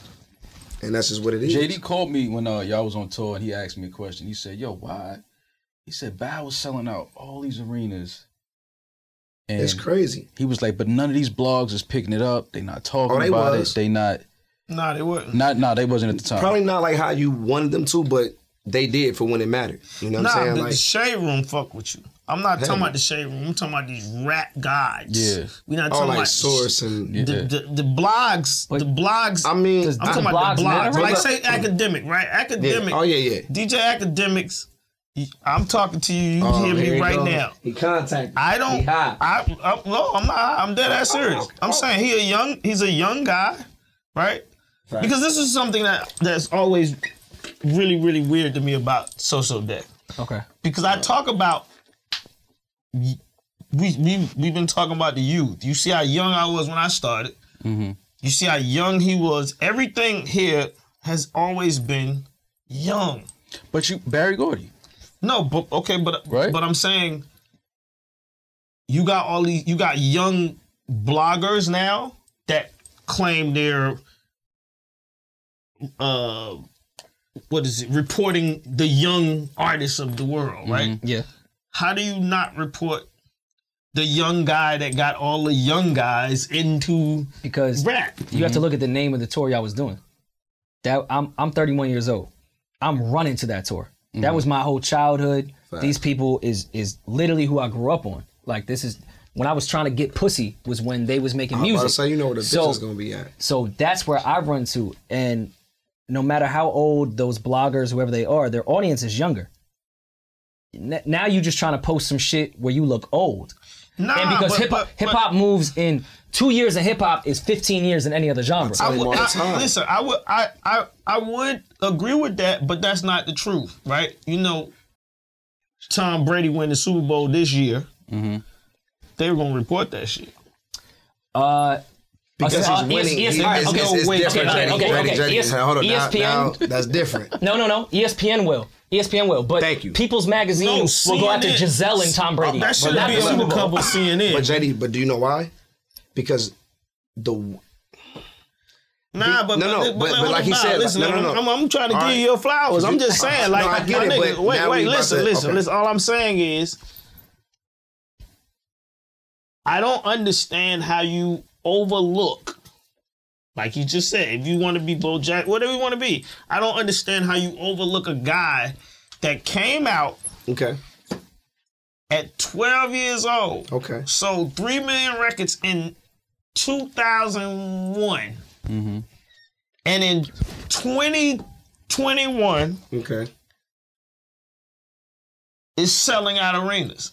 And nobody else that was on 106 and Park when Bow Wow was number one on 106 and Park is doing that. Is even out. No, that's facts. But can I give Justin LeBoy a quick meme real quick?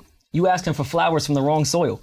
No, I'm not asking. I'm not asking. But really, I'm not really. I don't want when nobody. When have they ever honored anyone? No, but I'm saying they honor gossip. Yeah, but I'm saying I don't really want nobody to give him like, oh, Bow Wow, you deserve this. That's not what I'm saying. Yeah, he does, but that's not what I'm. That's not what I'm just saying. I'm just saying certain things that should be reported by everybody. It's just hip hop. Yeah. This is a hip hop thing. Like it's like this is hip hop. Yeah, right. 100%. This is you talking about it. Like I said, this is what I had to do. I was ignoring the fact of what the superpowers that Bow Wow come with. Mm-hmm. Before me, Bow Wow was signed to Dr. Dre and Snoop Dogg at 5 years old. He's the Forrest Gump of hip hop.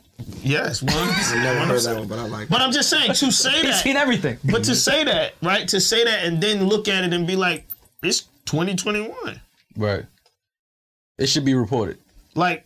You ain't gotta say, oh, I fuck with Bow Wow, that nigga but dope. You know what it is? All you gotta do is like, yo, you could do it from a negative standpoint. Yeah, like, I can't yo, believe he's do doing you this realize shit. that Bow Wow selling out a did Bow Wow just sell out a show in New Jersey tonight? Right. You could do it dumb like that and make it look like you hating, but still like you ain't giving them in flowers. It's just the fact that also, you have to acknowledge this. But look, to your argument though, we in the business is where it's like, what have you done for me lately type of shit. Motherfuckers can only remember what they can remember. It's no country for old men. I know it's weird like that. So when you mention Tom Brady, Patrick Mahomes is supposed to be the Steph Curry of the NFL, the new motherfucker on the block who's changing the landscape of how football and the quarterback position is supposed to be played. But when the OG step up and he got to face the youngin, and then he beats him.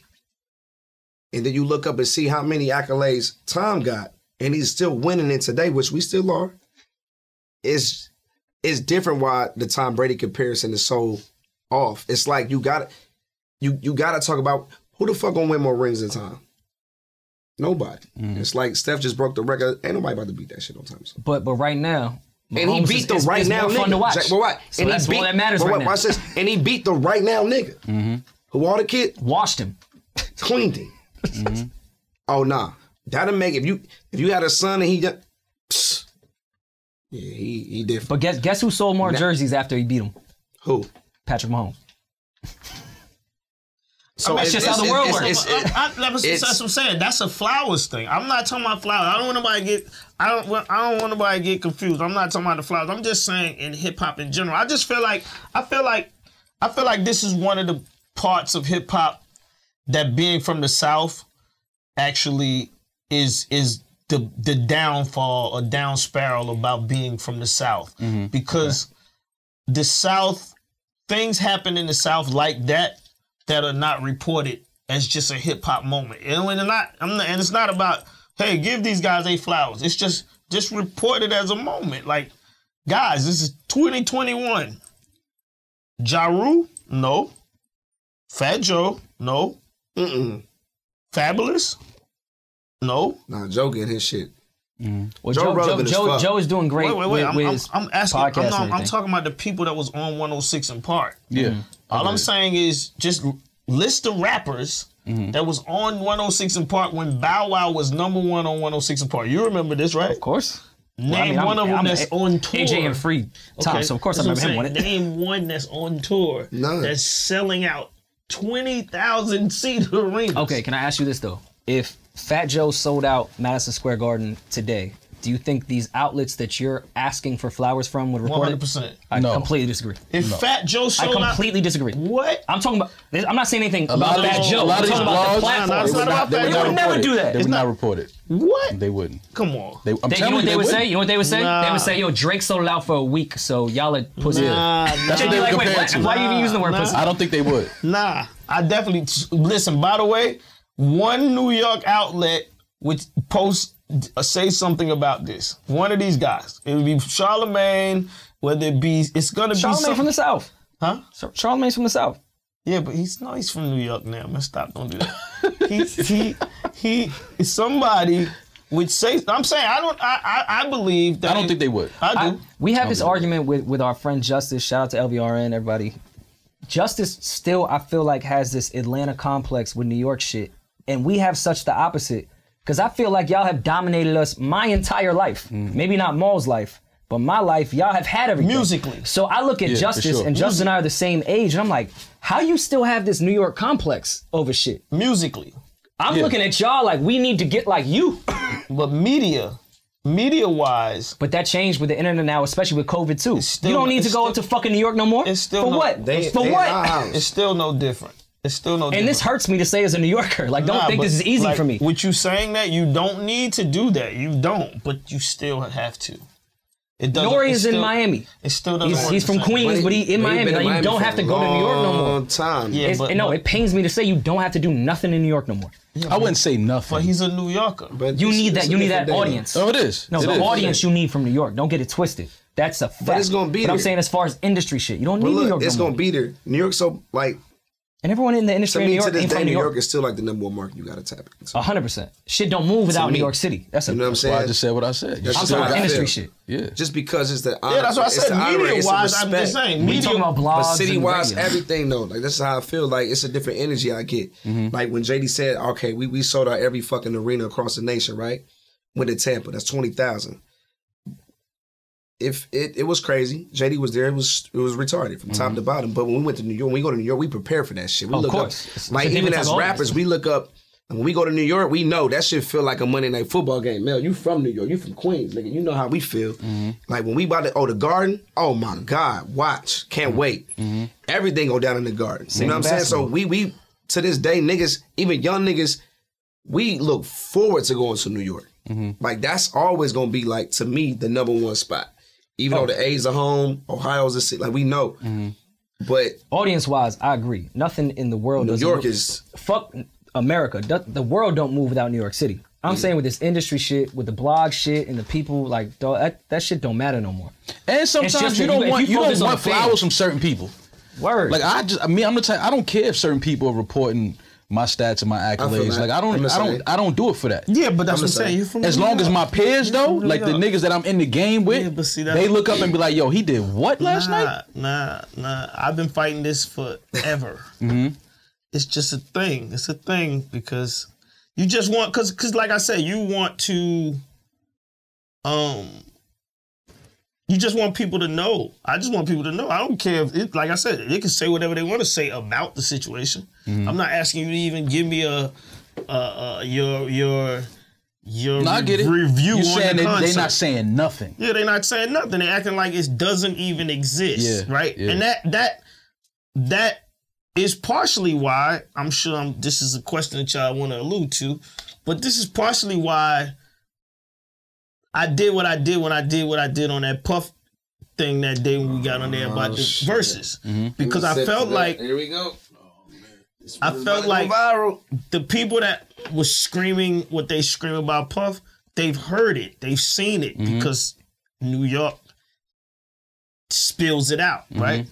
I guarantee you it's 50 records that I did that a majority of them people don't know about because I'm here in Atlanta, and what happens with Bow Wow Tour has happened with my records, and what has happened with these artists, and has happened with these. You've heard the records, but you don't know what they've done. Unless JD starts popping shit and talking and going crazy, you don't even be knowing, right? Like I seen somebody yesterday, he's like, "Yo, I mean, how much ice cream you gonna post? Do you make music anymore?" And I'm like, "Damn, you know, do you realize that I graduated from the class of 92? and Ari Lennox record might be #1 in the next 2 weeks. Phenomenal record. Like, Shad's Ari. Agreed. what are we talking about? Like, but I have to say this, right? okay. You see what I'm saying? Yeah. I have to say this. There's nobody gonna say, yo, do y'all realize that this nigga started in 92? Right. And I'm not asking you to give me my flowers. I'm not asking you to say, yo, the record's jamming. No, I get it. I want you to say, never have been a nigga do it this long, for this hard, for this. Yeah. Okay. What Ho say? Yeah. That's me. Yeah. Can I ask you a very white therapy? Take a shot. Nah. Can I ask you a very white therapy question? Yeah. Back to you deciding when you saw Kriss Kross getting all them cookies for free in that mall and said, "No, they got something. I want to write for them. I want to be behind them and make them the stars." You don't feel like you've done that your whole career and didn't do the Puff route where even though I am helping make these records, I'm gonna make sure I'm next to them, not behind them. Oh no, 100%. So I feel like when you made that decision, when you saw them getting the free cookies, has come to this point of what you upset about and saying people not knowing about your whole legacy. No. Because you didn't have to yell it. No, but you I'm just not, did it. But that's what I'm saying. I'm not upset. This is the thing. Upset is the wrong word. I'm sorry. Yeah, I'm not upset. What I feel like this. I feel like we talk about things in this industry and in this sphere, and we have questions about things, and if you don't mention what I'm saying, you won't get the answers to why. Right? So say, for instance, R&B music, right? R&B music today will never sound like R&B music sounded like you guys might like it or somebody else might like it, because it's nobody from 1992 in the top 10 on the charts in 21, right? That's a conversation. That ain't got nothing to do with Jermaine getting no flowers. This is a conversation that you got to be like, guys, listen. You do realize the existence of R&B that we love, or whoever. Maybe you don't. If you don't like it, but that New Edition, Bobby Brown, Al B. Sure era, none of them producers are nowhere to be found. Right. Yeah. Right. And that's all I'm saying.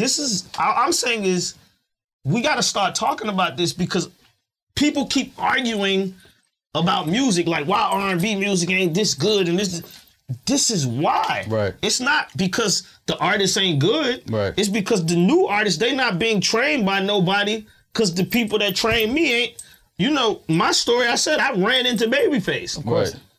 Who is these people running into?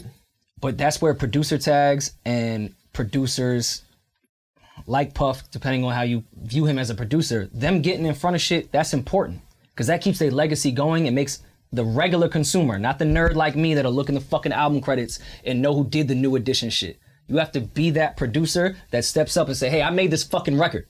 That's gonna keep you relevant because the younger artists are gonna be like, wait, that shit I grew up on, JD did that shit.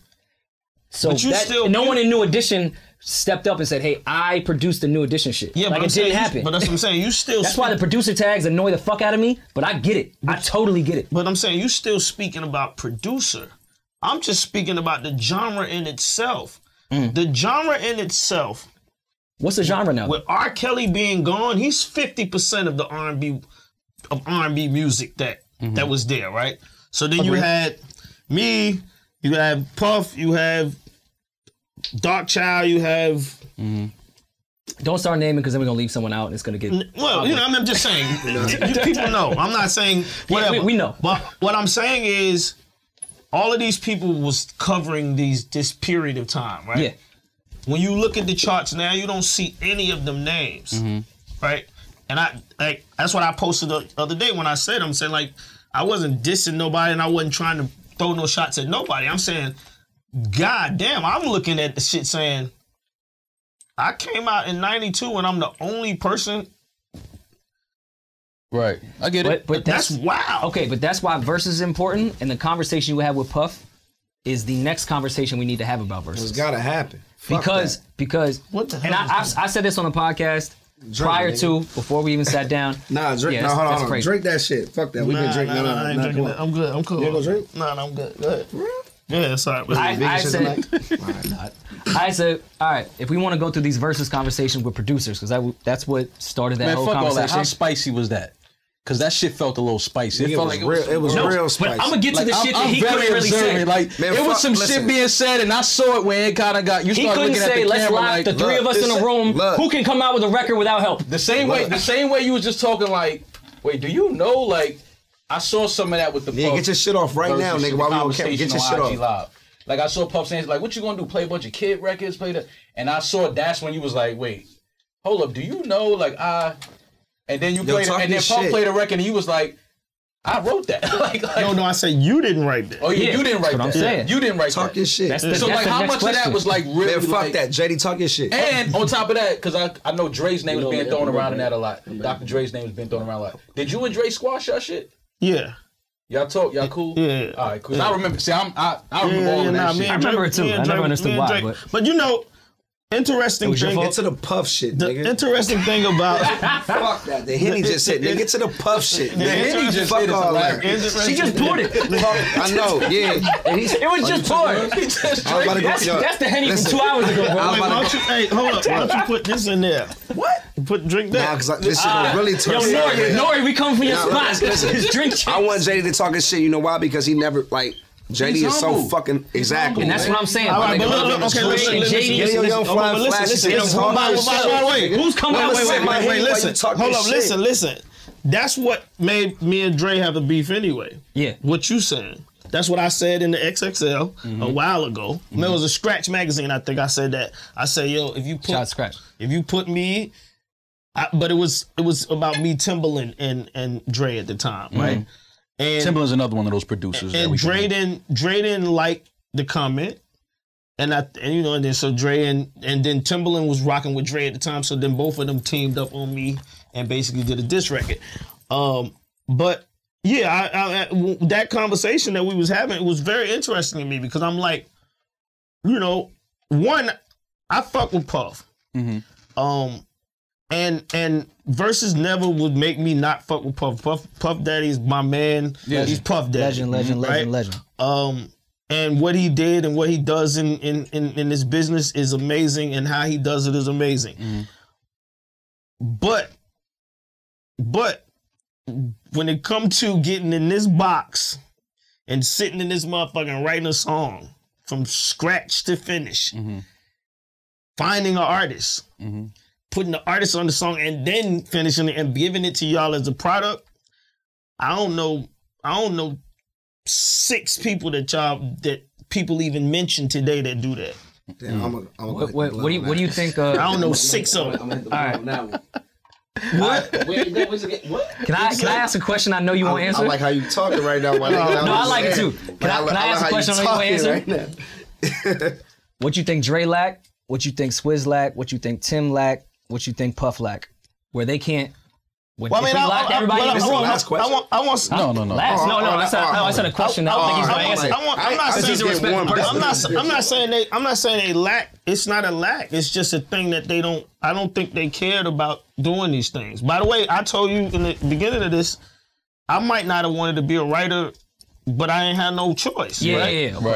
I think Dre had a choice. Circumstances. He had, he had Snoop Dogg around you. You got Snoop Dogg and DOC around you. Like, fuck, I got to write for. I'm not gonna write no. You know what I mean? Puff was from a different way. That way he did it, I don't know that he cared to write. He had Devontae around. You got, you know what I mean?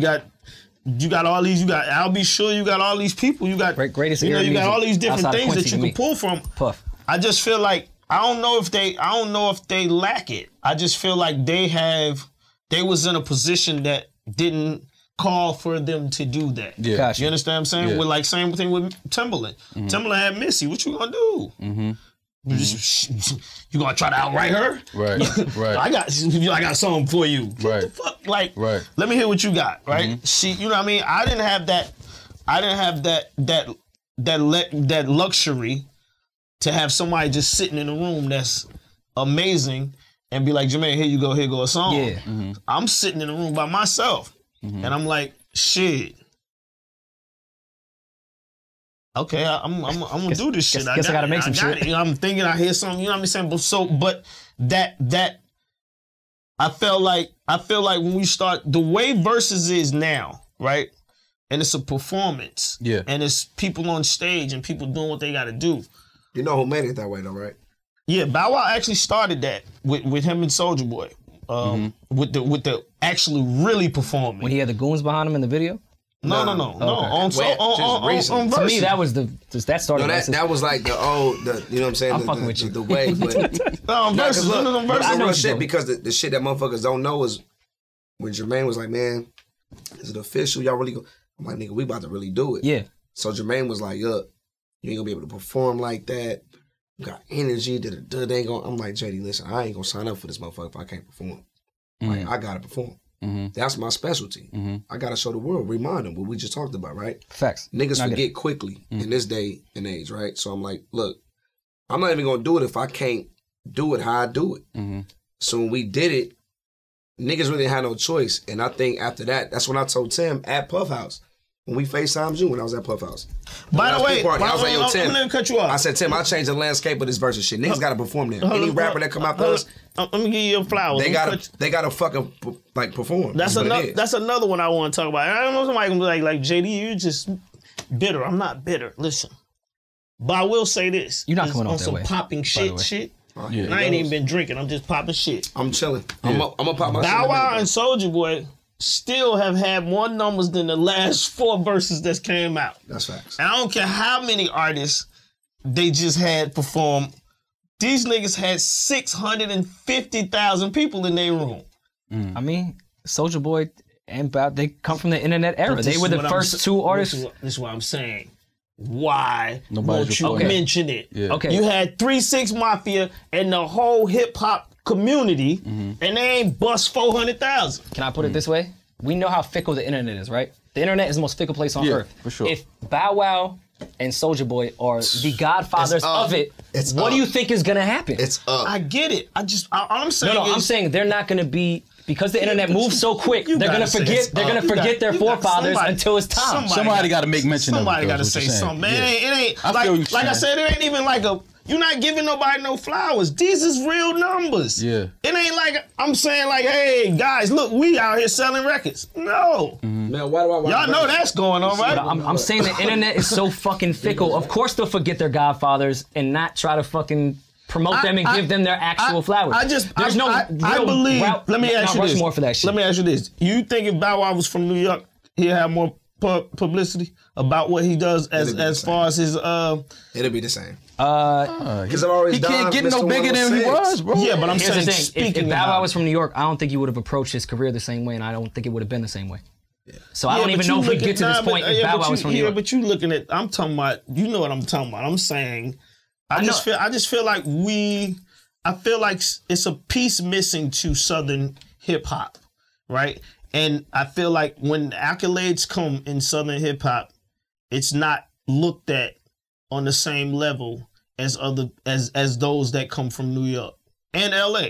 By the way, I feel like it's definitely looked at on a different space. I feel like for Bow it's different though, because he came in so young, right? And the content now is so violent and drug use and shit like that, and it'll be hard for us to accept Bow Wow next, because it's like, nigga, we watched you grow up. You can't start talking like crazy like these new artists that's coming up out of the streets, because we watched you from 12, 13, 14, movie star, hostings, all of these things. Like, you've been out of here. You've been a superstar forever. So now it's like the content and what these younger kids want is more grimy. It's more street. It's more violent. Like, they want that. But you know that ain't true, though. As far as what? Most of it ain't true. Oh, no, what they saying, no, we know that. But I'm just saying, from Bow, they not going to even accept so like, it. Yeah, but I'm not. Look, I think we in the era of kids telling the truth. Huh? And there it is. He just beat me to the punch. I think the kid rapper has changed. It has. No, so for me, hasn't. it's like, no, I have to. These kids from Chicago is 14 and they talking shit they really doing. I have to bring this up, right? But you know it's more real shit than just killing and all that type of shit. That's a fact. But you know I have to bring this up, right? What? Huh? Okay, go there. You know I have to bring this up. Go there. I ain't tripping. I mean, go there. It sounds like me and my pops at Thanksgiving. No, I'm just saying, I had a little TV show called The Rap Game, right? Mm-hmm. The first person who won was Miss Mulatto, right? I remember. Mm-hmm. Shout out to Mulatto.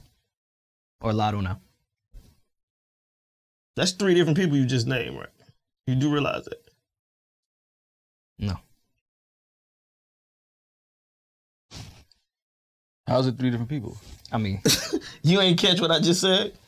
triple entendre of changing her name. I mean, it could be a double entendre, but no, it's 3 different people. If you watched on my show, Okay. she wasn't the girl that you see now. Okay, I see what you're saying. Right? Oh, okay, all right. Yeah. Right? I thought you were trying to tell me like She y'all went from literally had Miss. 3 different She people. went I was from, like, she I don't went know.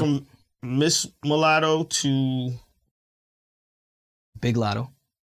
Lotto to Big Lotto. Right now she's whatever. But cancel culture did that to some degree. Okay, but I'm just saying when you watch it, do you know? Nobody speaks on what they seen. They watch this. People watch. Okay. You watch this girl be what she says she is now. That you know you didn't see her. I see what you're saying. You've seen this. Okay. You watched it. So I don't know that when you say that about if Bow Wow was doing it, I don't know why. But I mean, that's not what I would. That's not what you want him to do. suggest Yeah, I get it. I I get wouldn't it. even Yeah, yeah, suggest him to do that. That's dumb anyway. Yeah. But I'm saying I'm watching people watch people do this and don't care. But you feel Lotto, I don't feel like she talk about some wild shit that we wouldn't believe she would have done after that show. Did she say some shit that maybe I missed it? No, It's in the degree of like, what? Come on, we know it's but not true. after the show, but I'm saying you basically watched her grow up on that TV show. Yeah. That's what I'm saying. Like, you do realize, like, the first season when she won, I brought her back on the second season to rock with the second winner. Yeah, okay. So, therefore, did you hear her talking the way she was talking at that time? I'm not writing the raps. Right. You understand what I'm saying? This is a new year, by the way. The third year, I brought her back again.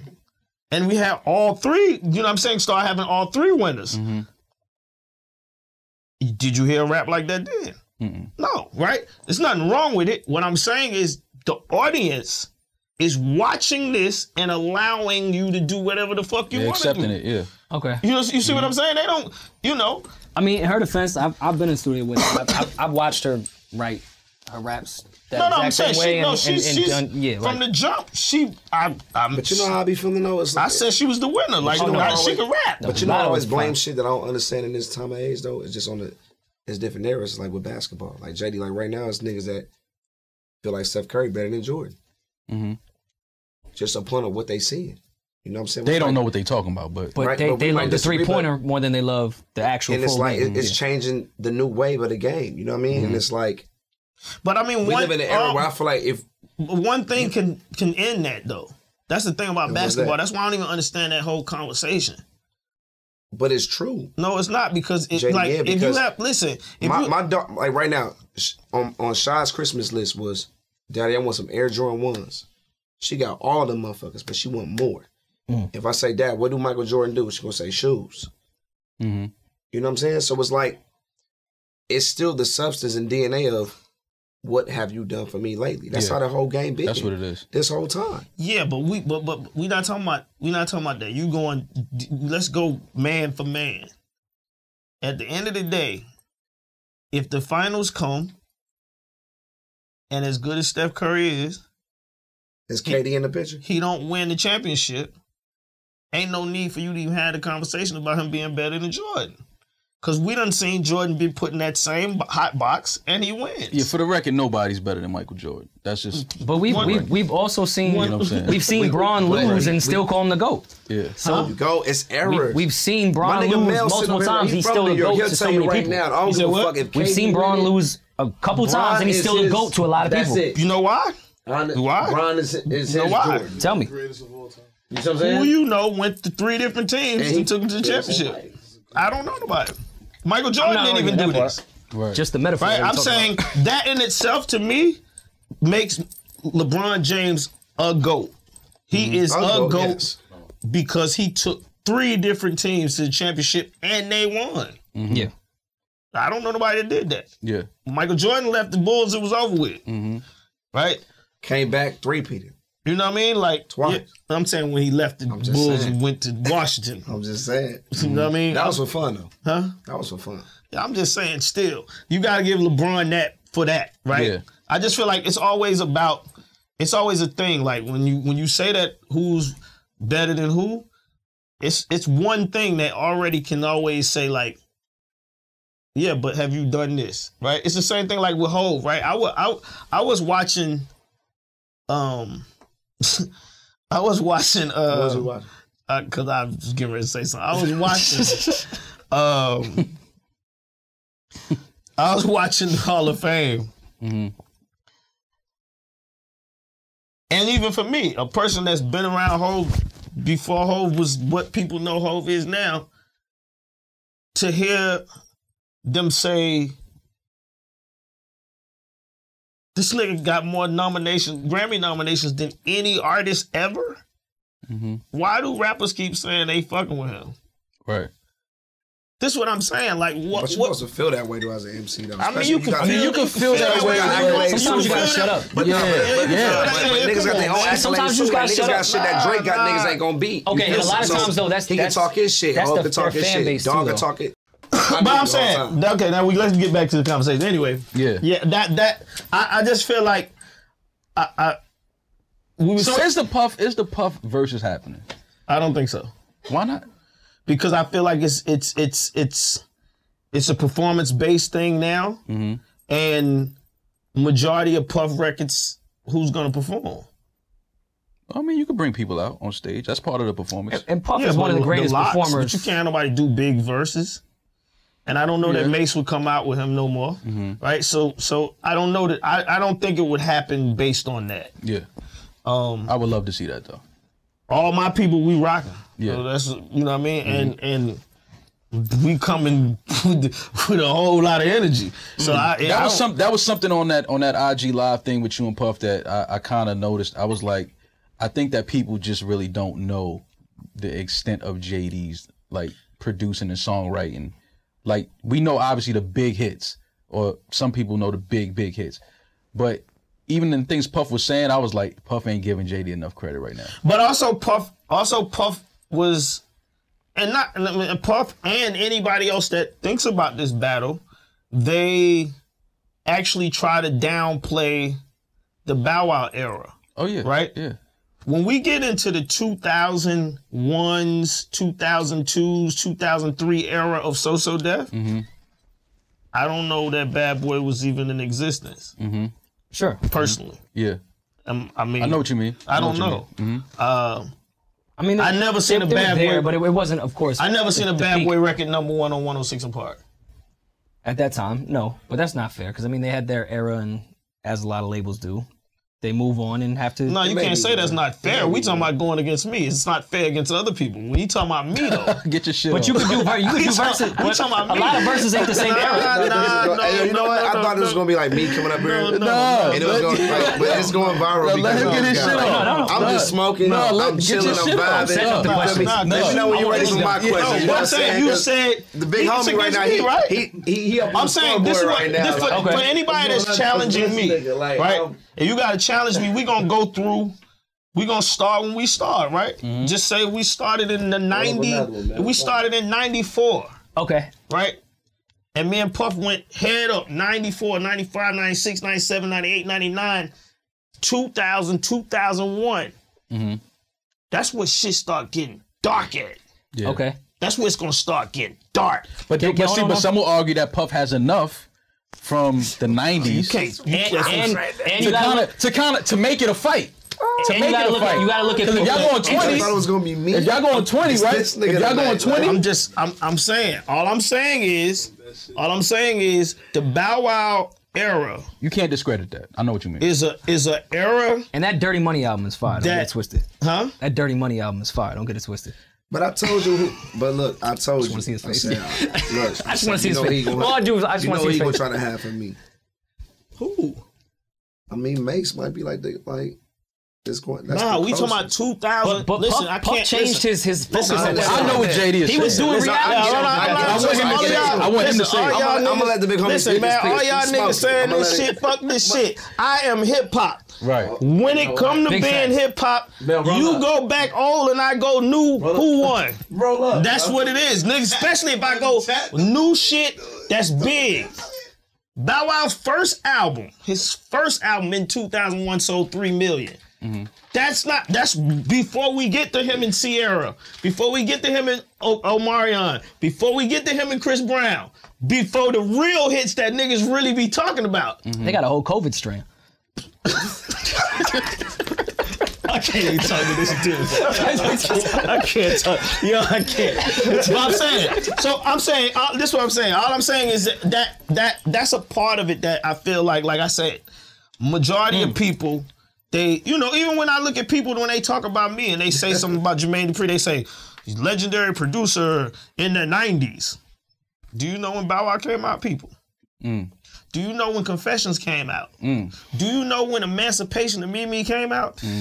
It wasn't in the 90s. No. Right.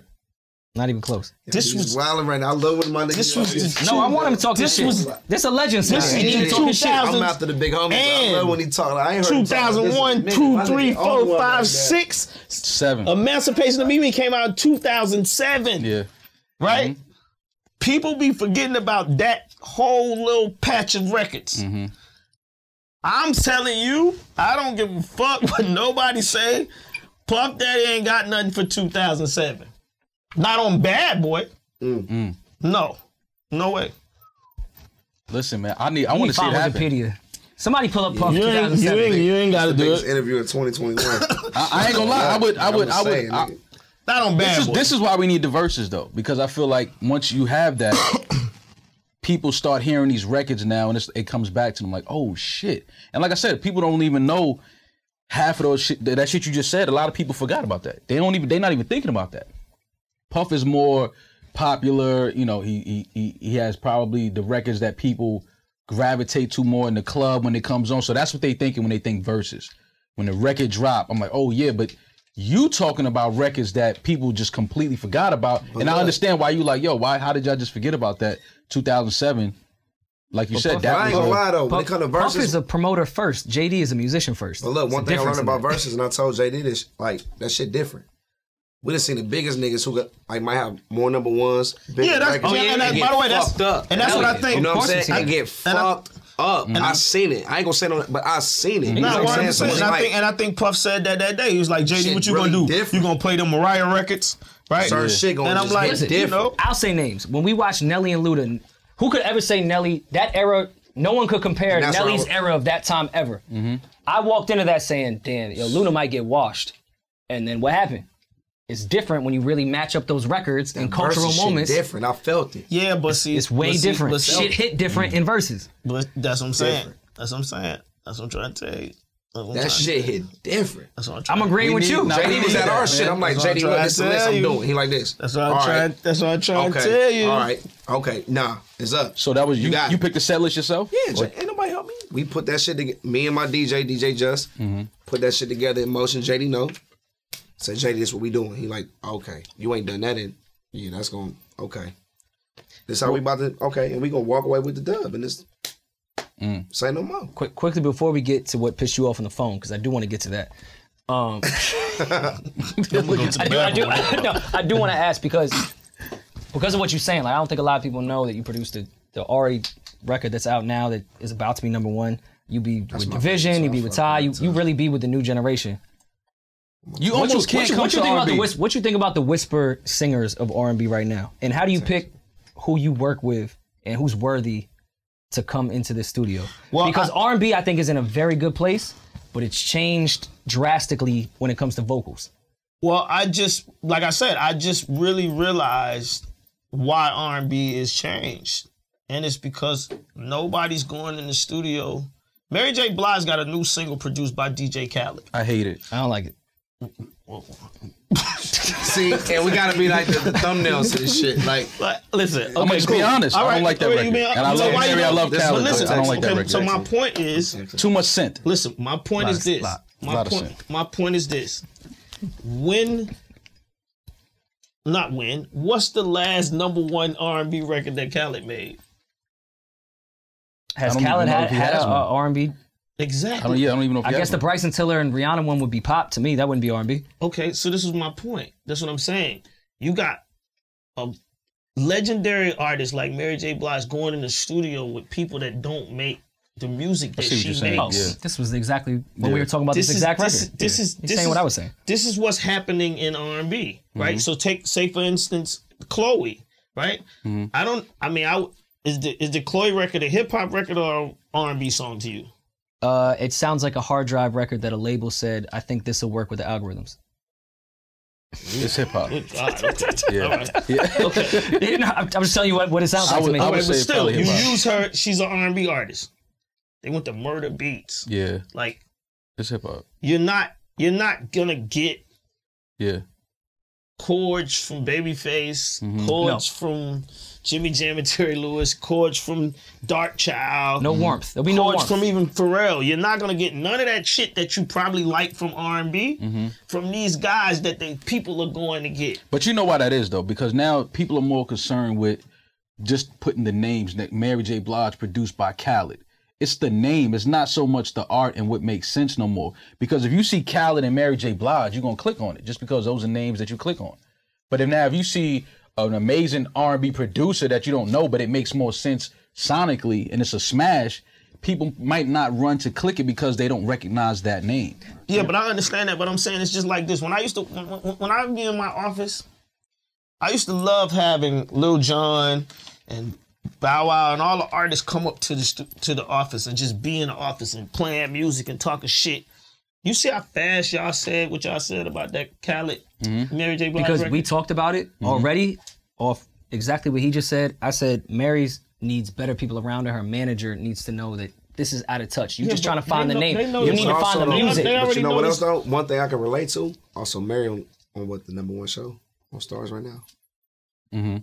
Acting. Yeah, she's killing shit. Exactly. So sometimes, you might lose just touch. relax the days just on the fact of I ain't been in tune with that. shit. So And Mary been an actress too. You know what I'm saying? I can feel that. I know how that shit feel.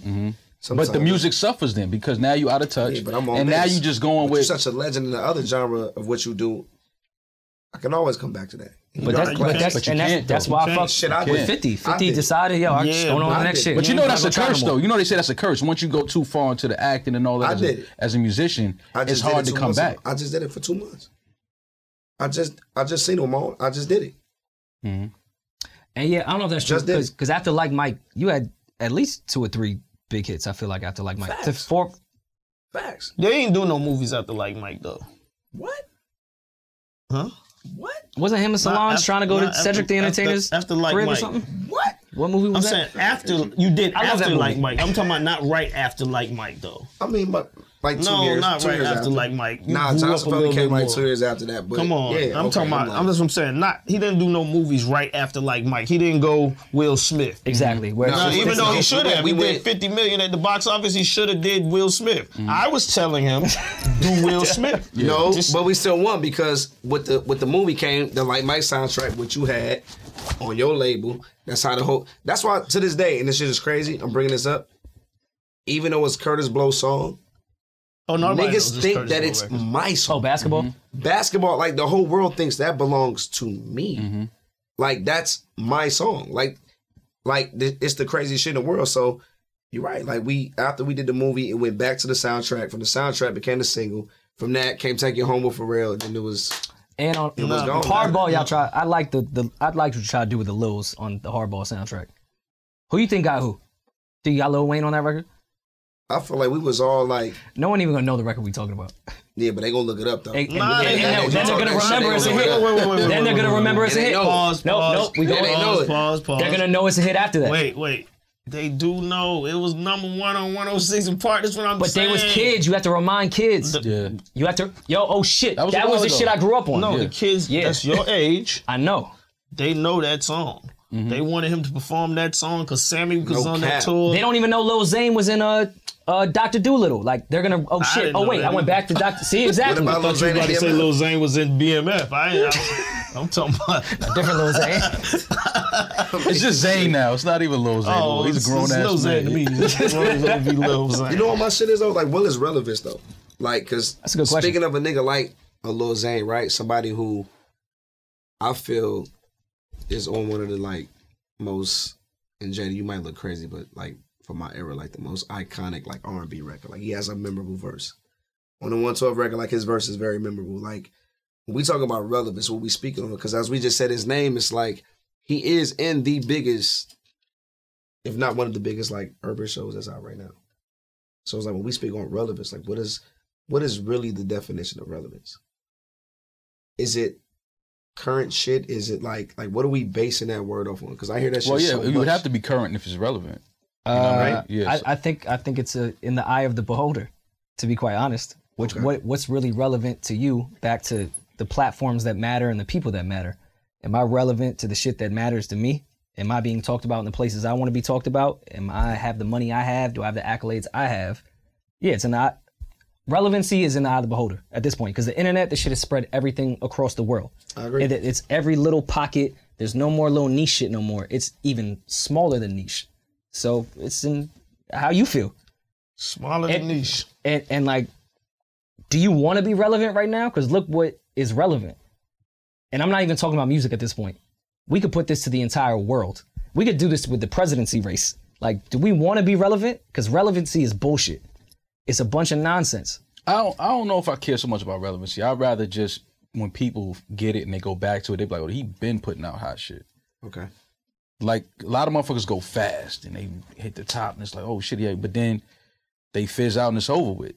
Like, I'd rather it be like a JD, consistent years of niggas been hits for 30 years. Y'all may not be talking about it. I may not be relevant in certain conversations and round tables because y'all just not talking about it for whatever reason.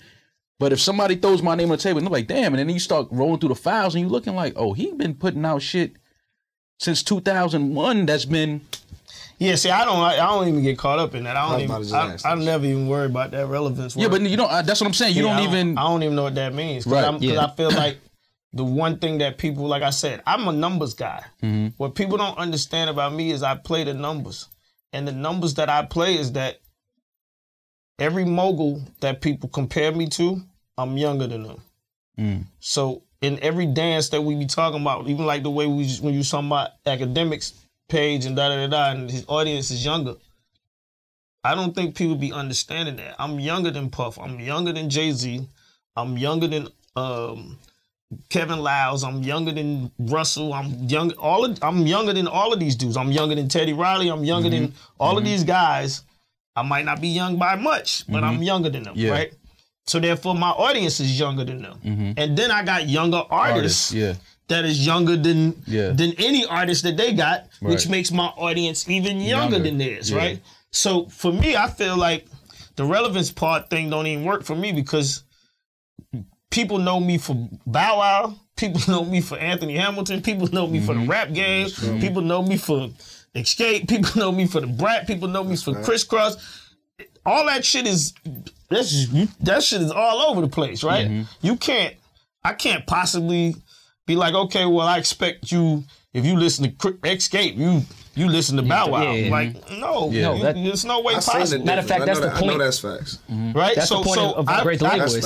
What'd you say? That's the point of how great the label is. No, but I'm just saying, Escape, you could know Bow Wow, you could love Escape, and not know like. You just can't. It's no way possible for you to even have that conversation about me at a time. You know what I mean? Because when you're talking about this person, I might be over here just in this space, right? You know what I mean? Like, and that's the one thing about, like, when we talk about the R&B and you saying how am I going into it now?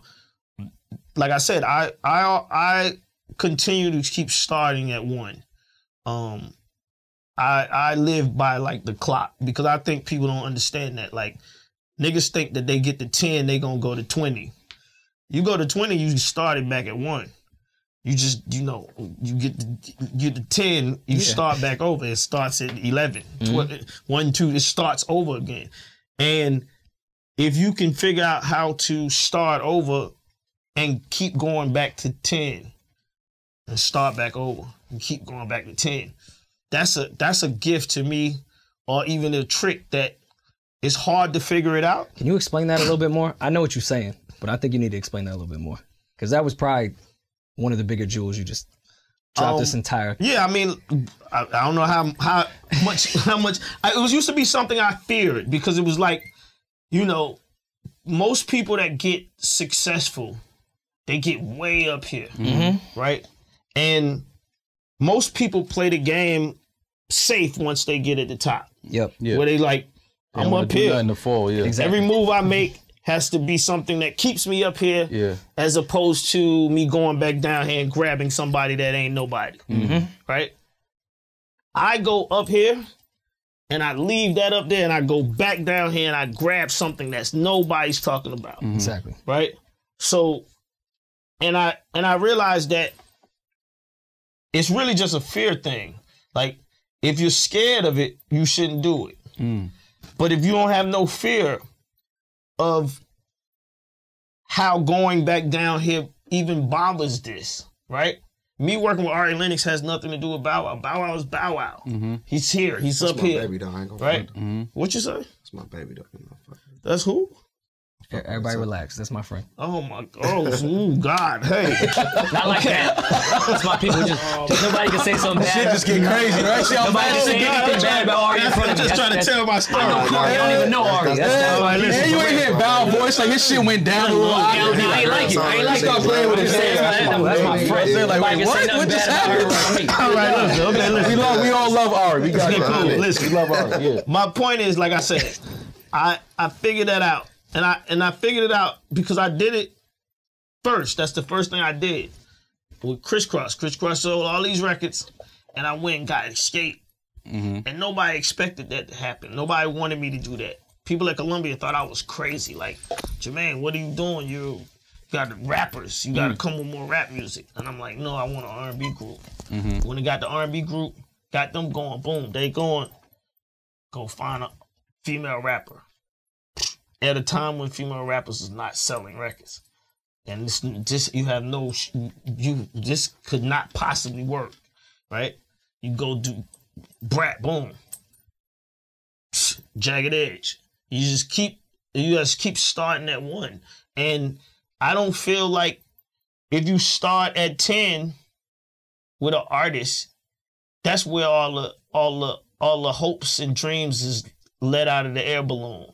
You know, because like, if I would have had,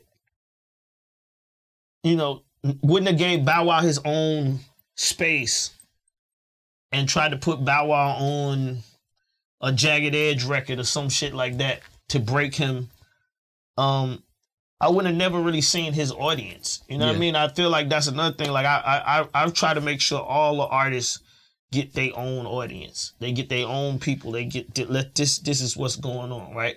And you know, like when we so I'm speaking about the Ari record. When we did the Ari record, I told her, I was like, yo, when I found the sample, I'm like, listen, you know, there was girls on Instagram. I seen you say this too. All y'all be saying, y'all get in the mirror, y'all be like, this, that pressure, right? I said, watch, every girl gonna do this when we make this song. And she's like, you think so? No, That's a good impression. And I'm like, yes, listen. And so I know people be seeing me post all these videos of these girls. And it's like, that shit is amazing to me because these girls, this is not nobody asking. This is not a promotion play or nobody. Right. These girls, every morning I wake up, it's 10,000 girls posting that song. Yeah. You know what I'm saying? Like, that shit is wild to me.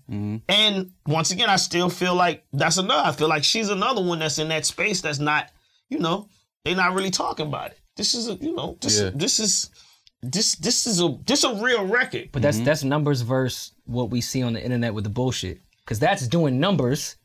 It's just not on the bullshit. There you go. Yeah, but I mean, I'm not even talking about the numbers. I'm just saying just about the fact that, like, when we talk about R&B music, that's a pure R&B record. 100%. Absolutely. You know what I mean? Ain't no rapping, R&B ain't no, you know what I mean? Ain't no rap shit in the she ain't trying to rap, she's singing. That's a pure R&B she's record. singing. Yeah, she's singing. It's a pure R&B record that everybody loves. And all black girls are like going crazy over the song, right? It's a black girl anthem. And I just feel like that as long as I can make, because I'm just answering your question the long way, as long as I can make records like that and continue to keep making records like that, those are the type of artists I'm gonna reach for. It don't matter, like, you know, what Ari was before I did that song, none of that mattered to me. You know what I mean? Where certain producers, they won't work with you unless you, bow wow. Like, you know what I mean? I don't care about where an artist is. You know, when I did Emancipation of Mimi, people told me I saved Mariah's life. I don't even realize that. Because I didn't know what she was doing prior. Well, right. I mean, Christmas saved her life. Edit this. I mean, Christmas saved everybody. Edit this. Christmas is... I add that in there. I'm on that record too. What? The Christmas, I'm on the record. Oh, my God. Anyway. All right. Yeah. So, Merry Christmas. I'm on the record. Yeah, you're on the record. The biggest record. Okay. Oh, my God. Yeah, so I mean, that's what it is, you know. So, like, even with Division, like, it's crazy when I first started working with Daniel, half of my friends didn't even know who the fuck he was. They was like, who is this? Who we working with? And then they was like, okay, I heard it. They kept their shit private for a while. Oh, all right, yeah. I heard this song. Oh, okay, cool. And my mindset is, this is a new canvas. It's a new canvas for me to go back to one again. One that can really sing too. Like, you know what I mean? So I'm like, if I make this one ring... He's a piece of shit, but he can sing. Oh, my God. Like, as a human, he's a real piece of shit. When they hit it. Oh, my God. I'm joking. He knows. So, yeah, so I'm looking at that saying, you know, I'm going to go back to one. I'm going to do that, go back to one, boom, and get that to 10. And that's my game. I think it's still crazy, and I think I might have told you this when we went to Magic City. The fact that you still go to the DJ booth with the record of the artist that you're working with and give it to the DJ to play it. After all of your accolades and success and the legendary icon that you are, to me, that's still the craziest flex ever, that you still do that and take the record to the DJ and like, yo, play this. Dudes at your level, instead, they're not doing that. But you know why I do it? You want to know why I do it? Why? Because I feel like it's a gift and a curse, because I have these fucking paralyzed records, right? I have records that have paralyzed DJs that when I go to the club, it's a certain 5 records that they just automatically play.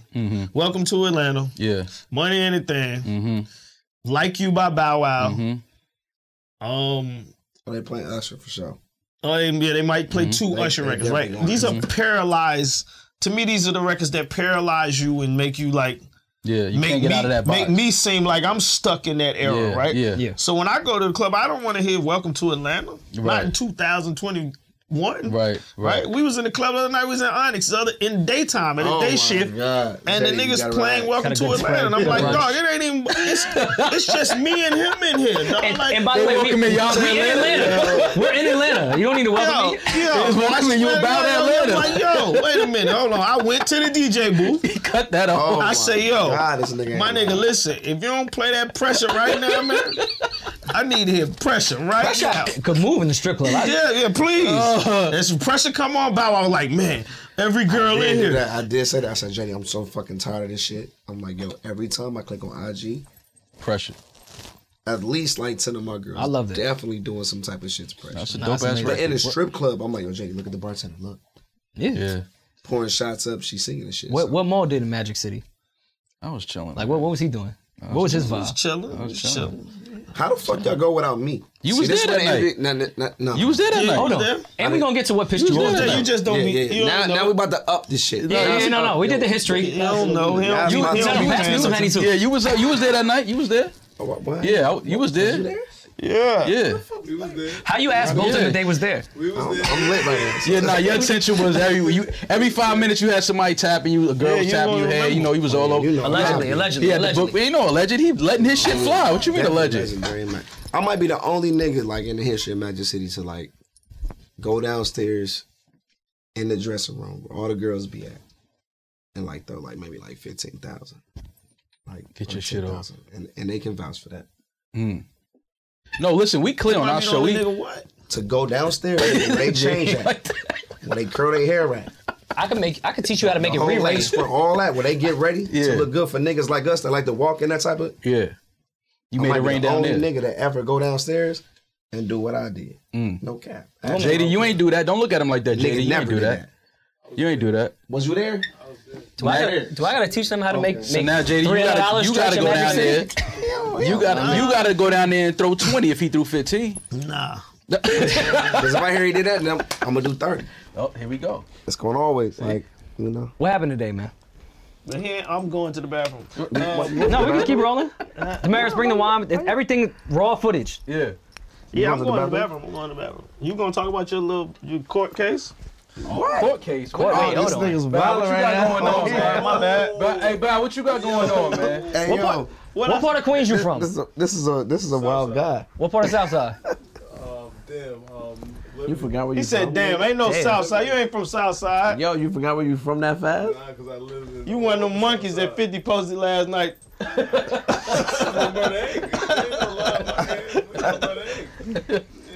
Nah, like for me, I'm an energy dude. So it's like, however, and man, you could attest to this, bro. Like, however I feel is how I feel. So when I hear JD, that's just me always on a trip. So Jermaine always like, if you ask him, I might be like the craziest artist he's ever had to deal with, ever. Just ever. Because no telling like how my energy can go left and go right. But today I was just on some like, I've been in the crib for like 3 fucking weeks. Like, just chilling. Like, off the grid. We just wrapped up tour. So for me, I got everything in my crib. I don't gotta leave. But today was one of them days where I'm like, yo, listen, these walls, these motherfuckers is like closing in on the nigga. I gotta get out. We gotta have some fun. We gotta do something. So like, that's why y'all heard me been early. Okay, like, that's just me having to just get in my bag. Like, and Jermaine know, he like, all right, if he about to pull up, he about to pull up. And he definitely on some bullshit. So you definitely are one of the guys we talk about in the culture that your history with some of the prettiest women in our culture. Like it's something that we all talk about. Like Bow, his resume. Jerseys, it's in the rafters. Yeah, I mean, it should be. I'll give you that face to face. Oh, I spilled it. Nah, that's for Virgil. It's all Yeah, no, you gave that to Virgil. that's for Virgil. Rest in peace. Yeah, your resume Had is to pour some out. I respect that. Your I resume did. is that's what I'm saying. legendary though. It's legendary. Facts. But at the same time, it's a lot of problems that come with women. No, nigga. That's what you poured out. It's enough in here. Go ahead. I'm sorry. Yeah, but it's a lot of issues that come with dealing with so many women. So like you being, the guy that you are, what's up, man? Like where you at today? Where's Bow at today? Mentally, how's your mental health? I'm chilling. Your relationships with the women in your life? I'm having the most fun that I've ever had in my life. You sure? By the way, because we heard that phone call earlier, and you was on. And I was on 100. Yeah. And anytime I've said I'm chilling, Yeah, I've never been no chilling. chill going on. That's me turned up. Okay. Off the Henny. That's me wanting to like really like, I want to have fun. If I've been going through some shit, it's like, yo, it's time to turn up. And that's, like I said, I've been in the crib for like 3 weeks. Okay. Like I've been in the crib for 3 weeks. But so you fresh off tour though, so you need that time to kind of. Exactly, right? So I'm like, nah, fuck that. It's time to go crazy. I'm drinking. Let's turn up. Let's have fun. Let's create a vibe. Anytime like some negative shit come my way, I always gotta spin that shit and go for like a positive. If I gotta go to the strip club and go kick it for a little bit, watch the game, you know what I'm saying, dance, a couple girls, whatever, I gotta go do that. You know what I'm saying? It's better than me getting on Twitter and way better. But you a Twitter legend though. You've had some legendary tweets. But my G shit too. And I've learned from that shit. Yeah, you've had some legendary moments on social media. And that's why I'm so thankful for like the Millennium Tour, because certain shit gotta remind niggas. And that shit reminded me who the fuck I really am. You know what I mean? So it was like, that's why like for the past 4 years, I ain't really been on no fuck shit, all that. Like, I'm about to be 35 next year, so it's kind of like a nigga just in a whole nother space. 2 kids, and I'm just on some whole other, my mind just some, exactly. So it's kind of like, I don't really be tripping on much. I really be on some like low key shit as much as possible. But today y'all heard me on some like, okay, look, But I've been pent up, fresh off tour for 2 months. I get it. I got to turn up tonight. I get it. Do you think you've ever had a childhood? Absolutely. You really think you had a I childhood? know I did. Absolutely. Pop Okay, on the football, did all that. When I got the call from Jermaine, like to even come to Atlanta, was on some like, yo, run to the fence. My mom was like, yo, we gonna go to Atlanta like in like the next 2 days. I'm like, for what? Atlanta, Jermaine Dupri, blah blah blah. Cool. Came, and that's how like the whole me, Jay-Z, JD, and Brad story, all came along. Okay. So, Let me rephrase the question, but say the same thing. all right. Do you think you had a childhood? Absolutely. Because that's not a childhood. Even when I was like, and I give you credit because we just talked about the child stars that never made it, and you was on the list of Bow, like he really made. Okay. Because that's set up for destruction. Why's Jermaine intercept this whole play? Me having a normal childhood is definitely accurate because even when I was at 1 million records sold, 2, 3, I ain't really understand what the fuck that shit meant. Jermaine would say I would go around the office, turn off the power. I was always a little kid. I always had my fun. He'll tell you all the bullshit I ever did. Like when I was a kid, I was the worst. Like I was bad as a motherfucker. Like so, me being a kid, even when I was popping, that was always first to me. I ain't really know about. You didn't realize the magnitude of the stardom, the star power. It was just fun being a kid. I mean, I saw it, but it was like, and I think that's what keeps me so humble and so real to this day is the fact that you're not humble. What? Humble. What? Wait, I'm not humble? Hold on. I just heard you pop your shit for like 35 minutes, and I ain't humble? This way y'all insert the video when he was talking on the phone. Flashback. Yeah, flashback. I ain't humble? Flashback the way he was talking about when he was on the way I'm not humble? Yeah. I'm humble. Get the fuck out of here. We just heard you pop your shit for like 38 minutes. I didn't pop my shit. Nigga, you was going But what he's saying is crazy. that's like a very rare moment. He's saying very with you gonna I get do it your all the shit time? off. Yeah, all the time. Every day. So let's talk about it. Every day, Mel? Ain't nobody gonna talk about what we gonna talk about it. Mel back there said every day. Mel said every day. Every day. I pop my shit every day. When let's talk about it then, nigga. Yo, we already two homies say it's every day. talked All right, about well, it. look, we ain't even gotten to like the depth of shit. We talking about bitches right now. Who? Whoever. That was part of my childhood question too. We just didn't get to it yet. Talk shit about that every day. We just got into like the girls, the list. You know what I'm saying? No, I don't want to get into the list. I don't want The to name Rolodex. no No. I don't want to talk about the list. I want to talk. We know the list, but we ain't gonna say No. Yeah, we ain't gonna say I know no how names. deep we was All right, going into this all right, shit. let's- And you here now, so I want to keep you here on some fuck shit too. Cause I gotta, I stay for your fuck shit. You gonna stay for my fuck shit too. No, when you trying to do fuck shit. No. I was trying to ask about his childhood, and maybe because he fucked mad bitches too young, how did that fuck with how he deals with women now? Oh, Blake. Him. See, that's what I'm trying to tell you. That's why I Blame, said I'm no, not no. gonna be in here. No, you are gonna be I'm here. not gonna be. Blame I gotta him. go get on my phone. Cause like I said, he was the first. We joking, but I'm dead ass. No, I'm having access to that amount of women that young I'm dead had to ass fuck too, with your brain. Watching him. Like I never had my real father in my life like that. You know what I'm saying? So when I came to Atlanta, I'm like, shit, he got like 10 cars, like got the crowd. This is who I want to be like. I'm seeing the kind of girls he bringing into the crib. I gotta go back to Ohio and shit, go to school. I'm like, I don't want to fuck with these girls. Like You mixing something, right? like this shit crazy. Like I want this. So he was really like the first dominant like male figure in my life. So everything that I saw him do, I wanted to like mirror that. But he shit. was also starting fuck his that. career. He was still kind of I'm coming to the young strip man too at that I'm point. Like he didn't know what he was 14 doing years yet. old. I'm double platinum on my next album. He can't Coming be to the strip responsible. clubs while him and Nelly inside. I'm outside, and I got all the strippers outside of his G-Wagon. I'm on that type of time. And you don't think that's affected you later in your life at all? Absolutely. Okay, I just want to make Because sure. the same girls he like, I like. Because that wasn't healthy. But he like, this is my pop. So I'm seeing him do what he do. So you falling in line. Oh, that's what I bet. So to this day, like, it's still the same way. So listen. no, fuck all that. This was the nigga who laid it, rolled it out. I saw it, and I'm like, okay. But y'all was I want to be like him when I grow up. This is where we reel back to when you asked me, is there any been a lyric where you have to explain it to a girl? I'm gonna have to explain this beginning of dumb the- shit right to your girl. to somebody.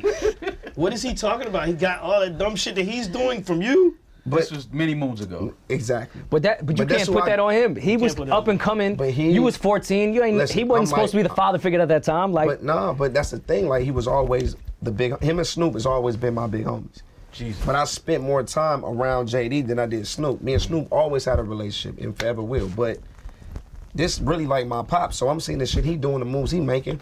Bentley's okay, cool. When I get mine, I can gotta touch go get mine. one, yeah. I know what the fuck I need to do. So I'm watching how he moving, and I'm like, this ain't like the girls back in Ohio. This shit different. He got, they just. Ohio has some beautiful women. Though. That's a fact. Absolutely, but the way these. It's Listen, different. Though. yeah, but even that, it was the always- big homie I'm mentality. like, okay, we gotta go to the strip club, all that. We gotta go crazy. You ain't never realized. JD, you fucked it all up, my nigga. Man. That's basically what I'm saying. You fucked it all That's up. basically what he gets. You ruined my life, but I'm maybe watching him and never go crazy. Made an amazing life. it's the reason I'm beefing with my baby mother right now. I'm like, damn, niggas doing 30, 40, 50. Okay, when we go in, nigga, we gotta do at least 40, nigga. JD But no, you gotta put that in 40,000, context. we gotta When do you realize your big homie when you was 14, you look back, you're like, yo, my big homie was 20. Yeah. And it's like, all right, I'm supposed to put some responsibility on a 20-year-old? Yeah. But I understand. That's crazy to think. He just looking through the lens. He was just watching everything JD. But you can't put that on JD either, because he's still trying to figure his life out. You know what I'm saying? I wanted that shit. You know what I mean? It was inspiring. And by watching him do it, that's like, if you ask a little nigga on the block, he gonna tell you he got a big homie who we look up to, and he wanna, you know, if not do it better than he did it. So it was like, when I watched him do it, I'm like, damn. Okay. What's some advice you would give to a young star that probably is coming in around the age you did? Like, just some advice on, listen, don't do this. Stay away from that. Be a kid. Have fun. You know what I mean? I'm 34, but to this day, I still have fun. I think that's the main important thing, is just to, like, really be you and just have fun and navigate your way through this shit. Because we laughing and joking, but you've seen a lot. I've seen too much. You've seen a lot. I was dead ass when I asked if you had a childhood. You've seen a lot. You've been through, like you said, death row. So deaf. But I always remained a kid, like Jermaine will tell you. Like, it's been times where the same building Jermaine was like, nigga, you can't come here for like 4 weeks, you banned. For me just playing too much, or just, I never shied away from me being a kid and shied away from my childhood. It was the same thing, and I think that's what kept me so grounded. That's why he laughing. But at the same time, that's just who I am. I'm gonna always fuck around, but JD, you know, I never really been like a real fuck up. Like, you know, I have. He let you. He's still trying to think about, like, how my name Bennett, and I ain't in it. My name Bennett, and I ain't in it. Well, JD, you got your you're trying to dominate the ice cream game now with the vegan ice cream. Yeah. Pause. Don't do it. No. You Because you know I'm going, right? No. I'm gonna do it right now. I gave you that? No. He never had it yet. Never had it. Never tasted it. Oh, we got to do that on camera for the first right time. now. Can you go grab some?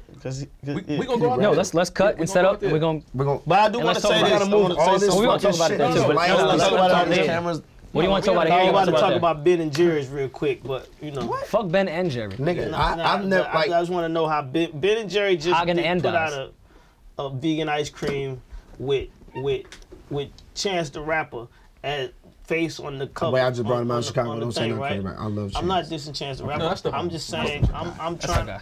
What I want people to understand about my ice cream, I'm vegan, right? And Chance Christian. And I'm part of a vegan community, and we don't play that. People just playing with our food, right? Yeah, you want me to talk saucy? I'm gonna talk saucy about my food. We don't play this. For real, this is real, because I think, like, you know, people be slighting vegans. Like, trust me, you know, niggas be having dinners and shit, and they be having steak, and then they'll say, the vegan meal, and that shit come out, it be a piece of lettuce and some, you know, hard ass cauliflower. Like, talking about me. Give us some, put some love into what you're doing I hate with vegans. us. I'm vegan. You know what I mean? Put some love into what you're doing with us. And if you don't put no love into it, then don't even get into the business.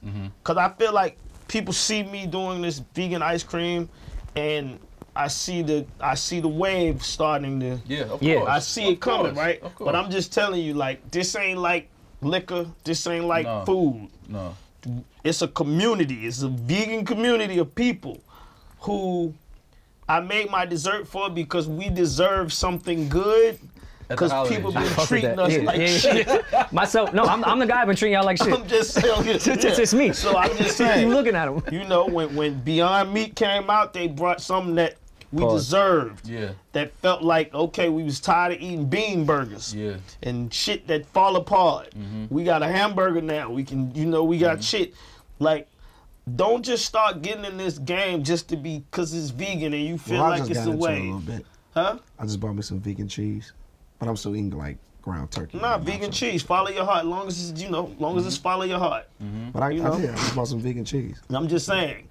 I'm saying on some real shit though. Veganism is a thing, and I didn't make my ice cream for people just to be eating it. I made it for us vegans who go to restaurants and have a nice dinner, $200, $300 dinner. And then that ain't normal. Bow Wow get a nice cake come out for his dessert, and I say, well, what you got for the vegan? Hey, bring me some strawberries and grapes. Man, listen, man. I don't want no fucking strawberries and grapes, okay? I want some dessert, man. Right. So Right. I made my ice cream. So can I try? No, I people haven't that had feel any. like jokes aside, that is No, we amazing. have I've to not get had some. any. Yeah. I have not We had want to get some any. right I'm just now. saying, you're I'm not trying to- vegan. Shit is so fucked You're not, up. listen, Yeah, you're but not, I'm trying to like. but you're not vegan. Yeah, So but if I'm you don't like trying. it, I just got vegan cheese the other okay, day. but I'm just How saying. can you I'm tell me? saying. I just Gotta did- start somewhere. Listen, baby. Yeah, Start but I with still the got cheese. ground turkey and my fucking nachos. I'm just saying for I'm the. still a nigga. Yo, at the end of the arguing day, with I a wanna vegan cook this I'm shit. saying to say for you're the not vegan, be people- like, nah, I just got some I'm vegan just saying. I'm cheese. just saying for the people that's I'm watching crawling. this. Hold up, because if Bow Wow has a reaction that, like, oh, it's nasty, He's gonna like it. I don't want He's you. gonna like it. I don't want you to take that and think that the ice cream is nasty. It's for vegans. Let's be clear. If you're not vegan, Your palate different. your palate might taste a little different, and it might taste a little different to you. That's cool. I'm not. We have the I'm palate not of bothered the by flesh that of because slaughtered animals. my palate is. So am I gonna notice a difference? What nigga, What I- you a motherfucking vegan, I'm a nigga. big- You, but what I will say it's gonna is, feel good to he you, high. nigga. He been smoking. He gonna love this shit. he gonna bust this down. I'm telling you right now. No worry and mouth.